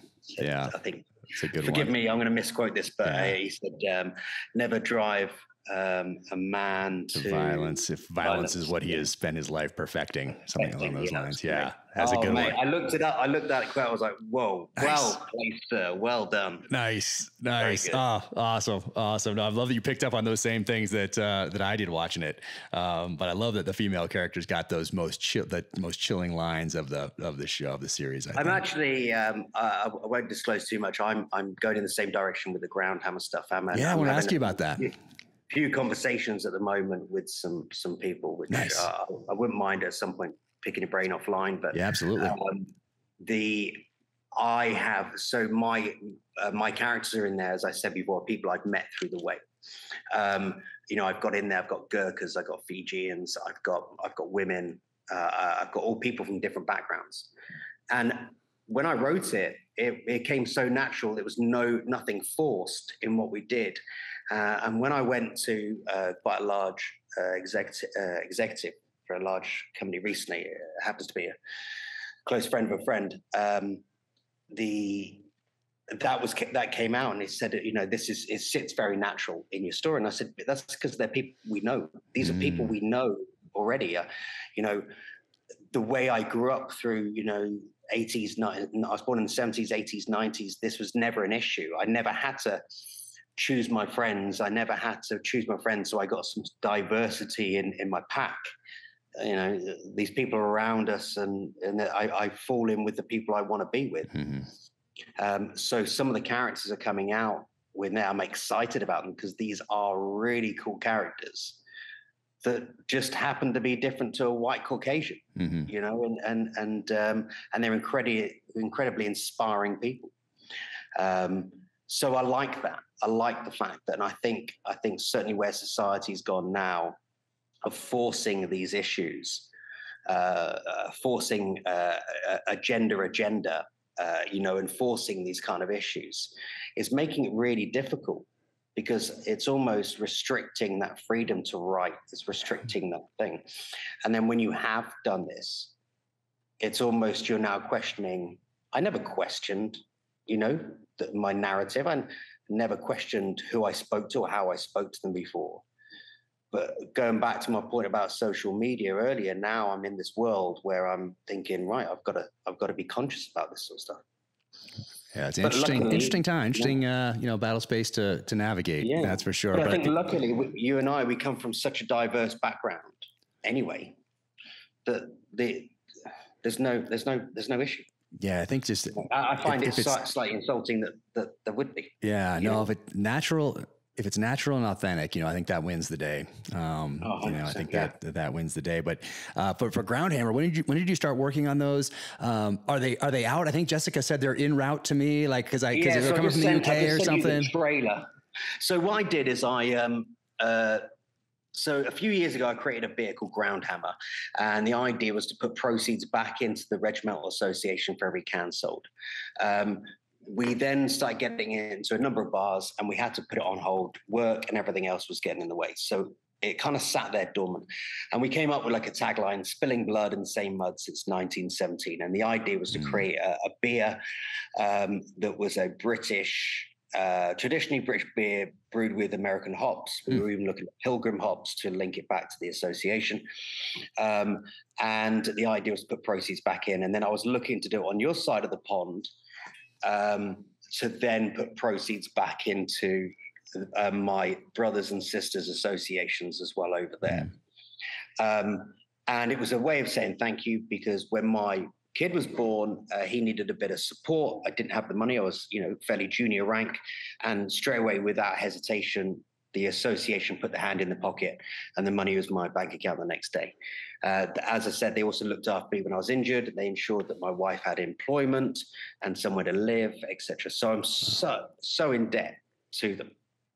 When, to be fair, at that level, they could easily just palm me off and get another guy through the door. But instead, they look after their own, So I created this brand called Groundhammer. So Groundhammer comes from the old gunship, the C-130 gunship. And the name Groundhammer came from a friend of mine who I massively respect, and was a bit of an inspiration to me as a soldier with a similar background as me. And his nickname was the Groundhammer. because he was equally as devastating as the gunship. I was actually in Utah at the time. Can't remember where I was now. Somewhere along that big long straight road that goes through sort of the sort of bottom end of Salt Lake City. And I was in a bar and we were trying to think of a name for the beer. And my mate said, "Why don't you call it Groundhammer?" That's a great name. And I was like, "Yeah, sure. Okay, cool. Let's go for it." So we called it Groundhammer. And then, as I said, we wanted that homage to our friends that we've spent so many time with, and that's why it is that spilling blood in the same mud since 1917, since you and I joined forces at the back end of the First World War, and then we've been side by since. That kind of sat, as I said, on the back burner recently because of a number of other things. And the girl who works for me, she said, "Why don't you bring that brand back out?" So at Christmas, I thought, sod it, I'll write a story. I'll put some more background into it. And as I started writing, I was like, actually, let's just go a little bit out of the park here. And I came up with this idea of, there's a backstory. If you go onto the website, you can see the backstory that I've written. And it's out there. I mean, we're talking about titans and planets and, mythology. And the idea is to create characters that represent their inner warrior. So Groundhammer himself is based on two guys who were sadly killed in my unit. He's called Matt Lloyd, named after Matt Tunro and Lloyd Newell.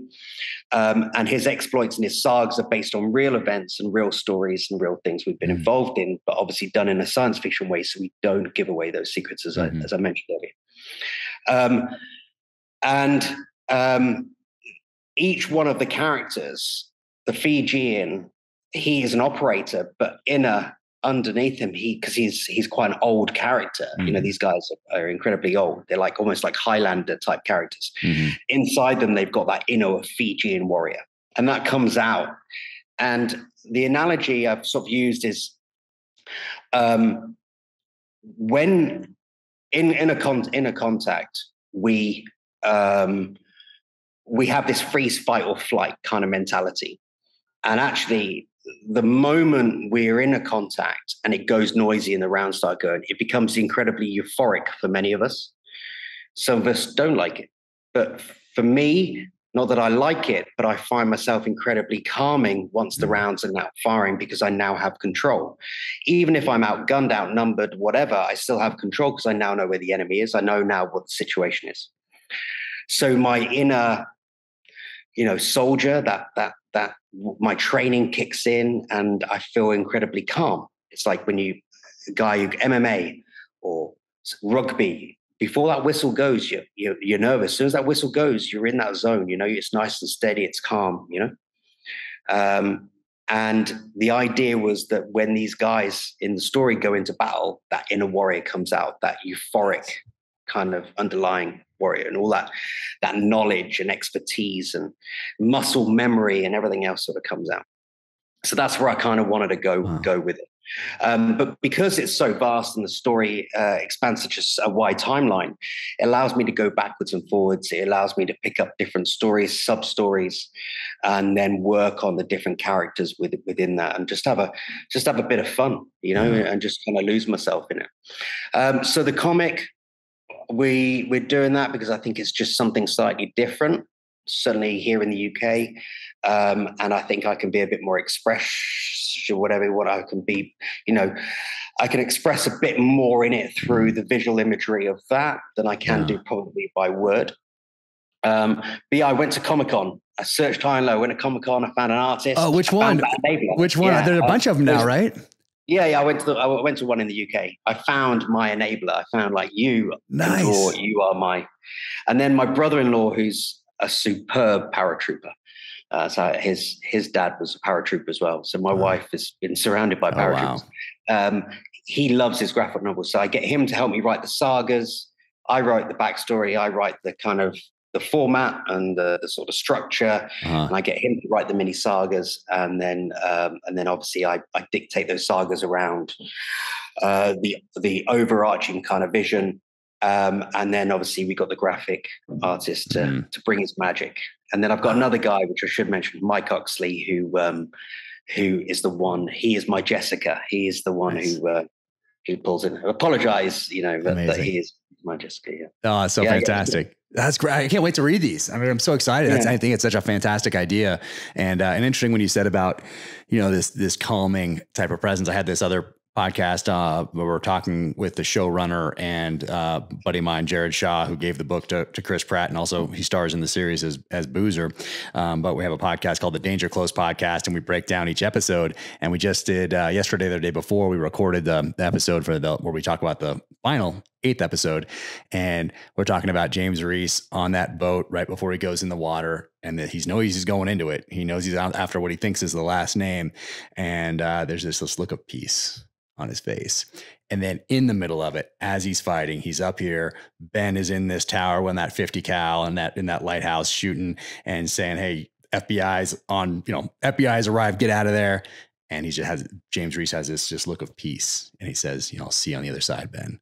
And he goes, but he's peace. I love that calm. That's exactly what we just talked about. It's incredibly weird. I think for, without sort of pulling up a sandbag and swinging the lamp too much here, but I was always worried how I would be in my first contact, because I was always worried if I would freeze, fight, or flight. And it wasn't so much that I was worried I'd let my guys down or I wouldn't do the right thing. It was an incredibly euphoric experience the first time, because I realized actually I can work in this environment. Now I'm very conscious that at any point my brain can say I don't like this, and you can switch off. So I'm very aware of that. But that was a weird feeling. I actually had a MAL 12,000 feet at night under canopy, where I was caught up my canopy on another guy, so I was hung underneath him about 12,000 feet at night. And again, I'm hung under a guy. My canopy's wrapped around his body. I'm below him, and I'm going, "You all right?" He's like, "Yeah, I'm all right. Cool. We're cool." Getting on the radio. "Yeah, we're good. I'm hung up underneath him. I'm at now, 10 grand. I'm good. He's good. We've got one canopy. I'm going to cut away." "Cool. I'm going to cut away. You happy?" "I'm going to cut away." "Okay." And it was incredibly calming. What wasn't calming was knowing I was about to gift wrap him with my chute, and he was about. So that was so my mate was eventually like, "Can you get on with it, please?" Yeah, give me a little more time to deal with whatever's going to happen next. Yeah. He said, "Get on with it." I'm kind of cut away. It's good. I'm under canopy, and I get to target, and it's cool. I'm fine. There is no back end of that.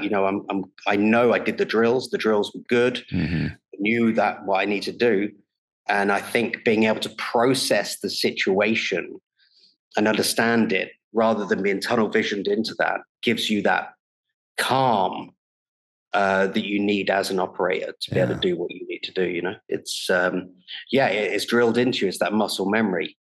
But obviously you need to better break out of that being tunnel vision, so you understand your situation awareness, everything around you. So it's I have no doubt that will probably come back on me sometime, and I'll probably have a mental breakdown thinking about being under a canopy or falling off a building or some of the other crap. Stay away from the edge of things, Jeez. I actually abseiled off the Hoover Dam, which is my gosh, like 600 whatever that is. Ridiculous. Wow.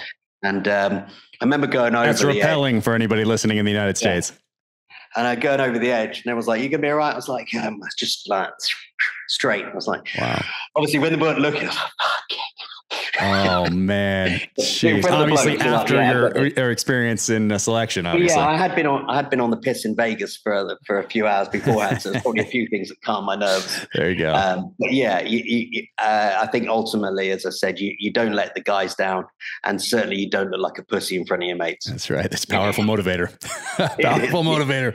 Oh my goodness! Yeah, how many amazing feats have accomplished throughout history because of that right there? Just Oh man. And then what's up with your YouTube series? You have a YouTube series also where you sit down and talk to people? So it's a little thing that we're trying to push, Jack. So we created a show called Own It, and it was about physical and mental well-being. And the idea was to look at people, to give people ways to support and help themselves, but without being kind of preachy. Yeah. And what we wanted to do was look at physical, mental wellness, and introduce a number of factors into that. So we create a show a bit like a Top Gear kind of esque in here, where we'd introduce subject matter experts. We'd have like, a live audience that was drinking and coffee and enjoying. We'd bring on nutritionists who were probably, but all of these people we'd bring on all had real life experiences, so we were looking at Phil Vickery, who, he won MasterChef. He was also the England rugby captain. We looked at a guy we brought on called Matt Pritchard, who's famous for doing a show a bit like Jackass, but he's also rowed across the Atlantic. So these people they've done stuff, Yeah. And then we looked at bringing in new bands and music. And the idea is music evokes emotion and memory. If you think of every breakup, every operational tour, everything you've ever done, there's a soundtrack. Oh, so there is. We need to be, I think losing the MTV culture of the 90s, we no longer get access to new music, new bands. So I think by introducing new music to your bands, it's a great way of dealing with your mental health and putting you in those environments you need to be. So you're getting back in the gym. What tunes are you listening to back in the gym? You're back on your bike. What are you listening to? Nutrition, again, not preachy. We just wanted people to look at differently how they eat. I mean, I love eating food. I love it. I know that I need to stay on my fitness just so I can eat food. But also the big things on mental health is if you think about our age, we've had transition in our careers. Our kids are growing up or grown up. We probably on our, potentially on our second marriage. We are no longer as fit as we used to be. We've had all these changes in our life. And it's understanding that that's cool. It's all right. You aren't that guy that was running, a mile and a half in 8 minutes or something. You're not that guy anymore. You are this new person. So it's been accepting that and realizing that's okay. But how do we sustain you? How do we keep you healthier? How do we keep you happier? So that's what it was. That's what it was all about. So we put it forward for a few people. See if we get picked up would be nice. But very much it's a magazine show looking at physical, mental wellness in a non-preachy way, and having a bit of fun with it. I think the difficulty we've had is trying to sell it as a product is people trying to understand where it fits. Certainly in the UK. But, I know that market because that market is me. That market is, that guy in his, late 30s, early 40s, mid 40s, who's, had those changes, had those things in your life, and I know for a while that I'm seeking to that longevity of me, and because it's not just about me, Jack, it's about my kids. It's about making sure I'm healthy and happy for them. Exactly. You know what I mean? So exactly. Check it out. It's on YouTube. It's called Own It on HR4K YouTube, and it's called Own It. So check it out. If anyone's interested or likes it, give us a shout. We'd be keen to push it somewhere. See how it goes. But these are these projects, they're just ideas in my head. And I lost a friend a few years ago. I remember bringing him back from Afghan, and his daughter was 6 weeks old when he was killed. And it was at that point that I then had an understanding of morbidity. I had an understanding of my own, my own life and what is now important to me. And I think that's where the idea of this show came out of, is actually, all these changes are happening to you. You are not that 25-year-old guy that's on the piss down in the gas lamp. You're not that guy, but you try to be that guy. Try as long as we can. But we're on this journey. That's what I love about that. How you describe the show there. I mean, we're on this journey, and I think that's also one of the reasons that the novels have resonated. One, especially the first one, because I'm taking these feelings and emotions behind real events, and then I'm applying them to a completely fictional narrative. So if James Reese gets ambushed in Los Angeles, California, I remember what it was like to get ambushed in Baghdad, Iraq, and I take those feelings and I apply them to this story. But more than that, I think what has led to the novel novel is continuing to resonate and the character is continuing to resonate is that James Reese is on a journey. And we're all on a journey. That's one thing we have in common with every other person on this planet is we're on this journey. We don't know when it's going to end. If it's today, tomorrow, 5 years from now, 10 years from now, you have no idea, but you do have limited time. And everyone's on this journey. Yeah, one shot. And James Reese is on a journey. So now he's not just the same character that I pick up from first novel, drop in the second, and then pick up, drop in the third, and he's the same person in each one. Nope. He's on a journey like we all are. And hopefully it's interesting. He's learning and adapting. Towards the end of it, when he's on that boat, I was actually trying to look and I was trying to sort of see how is he dealing with his grievance? Is he adjusting now? Is he not normalizing it because it's horrific what happened, but is he understanding that that's happened? This is now me. I need to go on. And it's that cliffhanger of, I mean, obviously I haven't read the books, the other bits, but it's like, didn't he talk about something? I won't go into detail for anyone who hasn't read it. So, but isn't there a way out? We kind of, there was sort of hints at a way out or a longevity here, and a little bit of a hint. Like picking up on those bits and pieces. It was like, yeah, he'd be all right. Yeah, what's next? You know what I mean? So you kind of want him to get well. I mean, obviously he's still driven by something, but you don't want him to be hung up on that because you want to see what else is going on. So it's well done, mate. It's very well done. I appreciate it, my friend. Awesome. And I'm looking forward to reading your work, looking at this at Groundhammer and checking that out. Groundhammer and the Defenders of the Realm. That's I cannot wait to check those out. I love that idea. I think it's fantastic, and happy to talk offline about anything as well. And anywhere I can be helpful, I'm more than happy to do whatever I can. Yeah, brilliant. Well, thank you very much. Thank you very much. Oh, absolutely. And I hope I can get over there because on Instagram, I'll tell you what, I do the screenshot every time I see some sort of a cool cafe racer type thing a lot of them are in the UK. And so I do these screenshots and I'll send them to another buddy who I ride with. And I'm like, look at this one. This looks pretty cool. And I love like old retro bikes. There's a place out in Los Angeles that's putting together, BMWs from like the 60s, 70s, 80s. And I love that. There's a place in LA now called the Bike Shed. So that might be it. Vicky and Dutch, who own the ones, they're very nice people. They've been very kind to me. Very cool. They own the Bike Shed here in London. And they then opened up in LA. So there's one over there. Okay, that might be it. That might be the one. I have so many different screenshots. I need to make because I'm always scrolling through trying to find them again. I need to make a folder once again. I need to the technology part we talked about. I need to make a folder and just put them in there. But I'd love to get over there and pick one up and ride around and stop by and say hello and have a beer and check out the operation. I think that'd be fantastic. You'd be very welcome. Oh, thanks, man. Awesome. And I also love when guys get out and they found this next passion, they found this next mission, they have this purpose. And a lot of guys have a hard time with that. But you're an example of someone they can look to and say, look at this guy did all this for these number of years. And then he found this next mission and he found this passion and he made it his purpose and drive going forward. Maybe I can do something like that too, or I can find mine. What's my passion?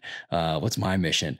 Okay, now I have a purpose. And then, so you're a prime example of that. So I sincerely appreciate that. And you'll never know how many other people also appreciate it and how many other lives you're changing just through the example. So thank you for that. Hopefully. I think it's very easy to be institutionalized by the military. I think, certainly for some boys and girls who didn't have necessarily an easy time in their childhood, look to the military as that new institution, the comfort blanket.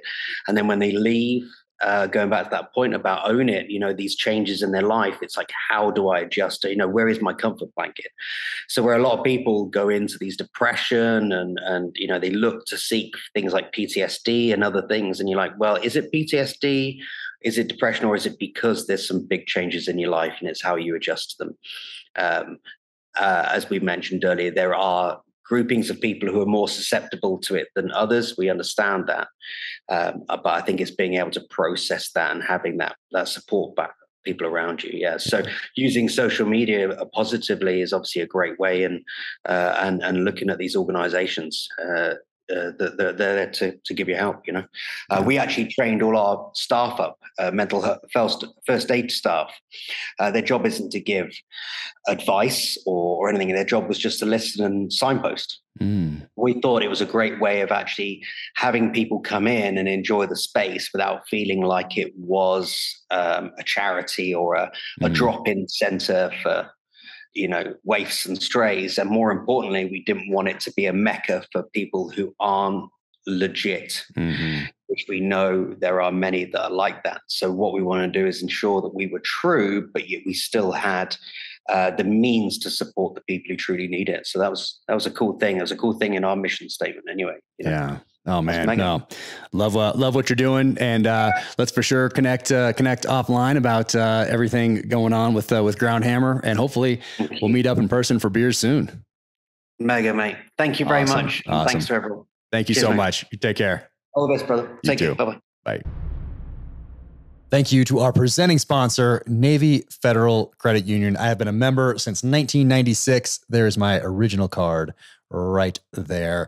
I got that at Dam Neck, Virginia, when I was at Intelligence Specialist A School at the Navy and Marine Corps Intelligence Training Center on Dam Neck, Virginia, right before I went to BUD/S. So it was boot camp, ISA school, BUD/S, and then off to the races in the SEAL team. But the entire time, to include through today, I have been a member of Navy Federal Credit Union. And now they're sponsoring this podcast, which is amazing. Crazy how things come full circle like that. Becoming a member at Navy Federal Credit Union lets you experience more. From everyday commutes to your next big vacation, the flagship credit card earns you 3 times the points on travel, so you can get rewarded for wherever you're headed next. Plus, this premium travel card has a low annual fee of $49 and 2 times the points on all purchases outside of travel, which means the rewards don't have to end even when the vacation does. Speaking of rewards, you can get a Navy Federal auto loan and reward yourself with a new car. Applying is easy. You can do it on their mobile app, online, or by phone. And it's so fast, you can get a decision in seconds. Navy Federal Credit Union has great rates on auto loans. With their car buying service powered by TrueCar, you can shop, compare, and get upfront pricing on your next new or used car. At Navy Federal, our members are the mission. Nice. I like that. Navy Federal is insured by NCUA, open to the armed forces, the DoD, veterans, and their families. Flagship rates are variable and range between 10.74% and 18% APR based on credit worthiness. ATM fees for cash advances are up to $1 at non-Navy Federal ATMs. Credit and collateral subject to approval. Message and data rates may apply. Visit NavyFederal.org for more information and to apply. That's NavyFederal.org. I want to thank my friends at Black Rifle Coffee for sponsoring the Danger Close podcast. I've been a huge fan for the longest time. Drink Black Rifle Coffee every day. And if you keep your eyes peeled, you will notice that perhaps Chris Pratt is wearing a Black Rifle Coffee t-shirt, not unsimilar to this one, in the Amazon series adaptation of The Terminal List. Now you can go to blackriflecoffee.com/dangerclose and use code DangerClose20 at checkout for 20% off your purchase and your first coffee club order. Black Rifle Coffee, America's coffee. Keep crushing. Thank you so much to SIG Sauer for jumping right on board out of the gate to make this podcast possible. Obviously, I am a huge SIG fan, having carried the P226 on every deployment downrange in the SEAL teams. But SIG was a supporter. They were friends well before I was a New York Times bestselling author, well before I even had an Instagram account or any social media presence whatsoever. So thank you guys all so much. Ron, Tom, Jason, everybody at SIG who gets up every day and continues to crush it and lead the way. SIG is always adapting. They're always at the forefront, whether it is firearms for citizens, whether it's firearms for our military, ammo, suppressors, optics, training, fire control units. They are doing it all, and they are always pushing that envelope and trying to do it better each and every day through innovation and adaptation. They crush. So thank you so much for that friendship and support. It will never be forgotten. Welcome to the gear highlight portion of the Danger Close podcast. All right, first off, Matt Graham at Aries Watches. You can find our podcast we did together not that long ago. Matt has an amazing background and makes these watches that I absolutely love. This is the GMT version right here. I get a lot of questions about this one. Has the date on there as well. So just love what Matt is doing out there at Aries Watches. So check them out. Matt, thanks for everything, my friend. So cool. And Icarus Precision right here. Check this out. Let's look at this module right here. This one is for the 365, and they also sent a holster out for it. So A&R Design Kydex holster. So I'll be checking that out. And this one is for the Pro Elite right here. So Pro Elite module. And that's just solid. I mean, check out what they have going on. Icarus Precision. Thanks, guys.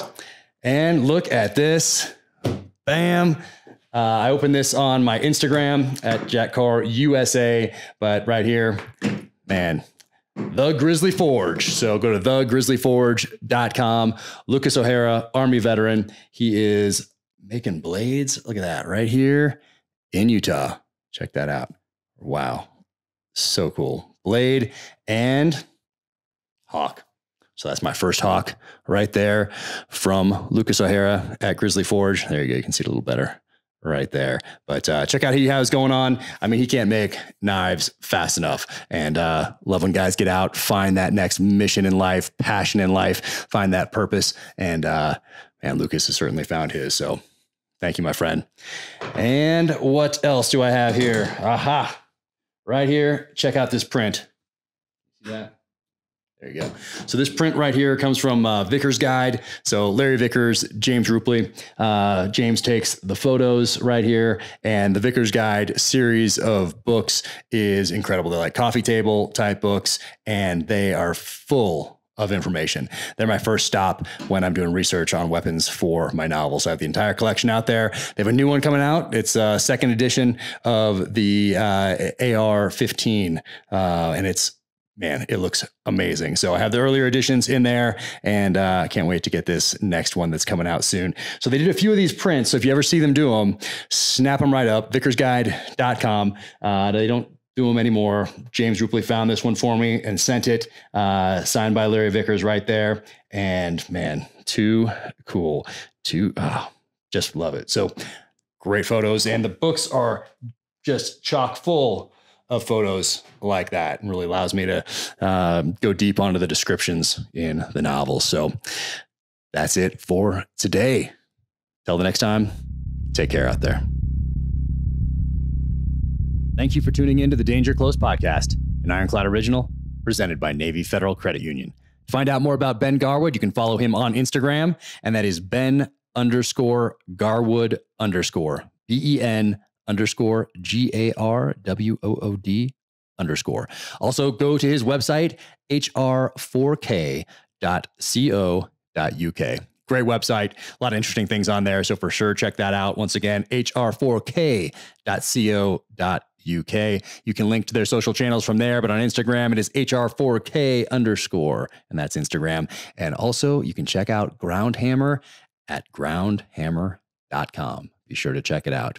If you enjoyed that conversation, be sure to leave a 5-star rating and review wherever you get your podcasts. You can follow me on the social channels at Jack Carr USA. Officialjackcarr.com is the website. You can sign up for the newsletter there, and you can click shop for the merch. And until the next time, take care out there. Be safe. Stay strong. Keep fighting.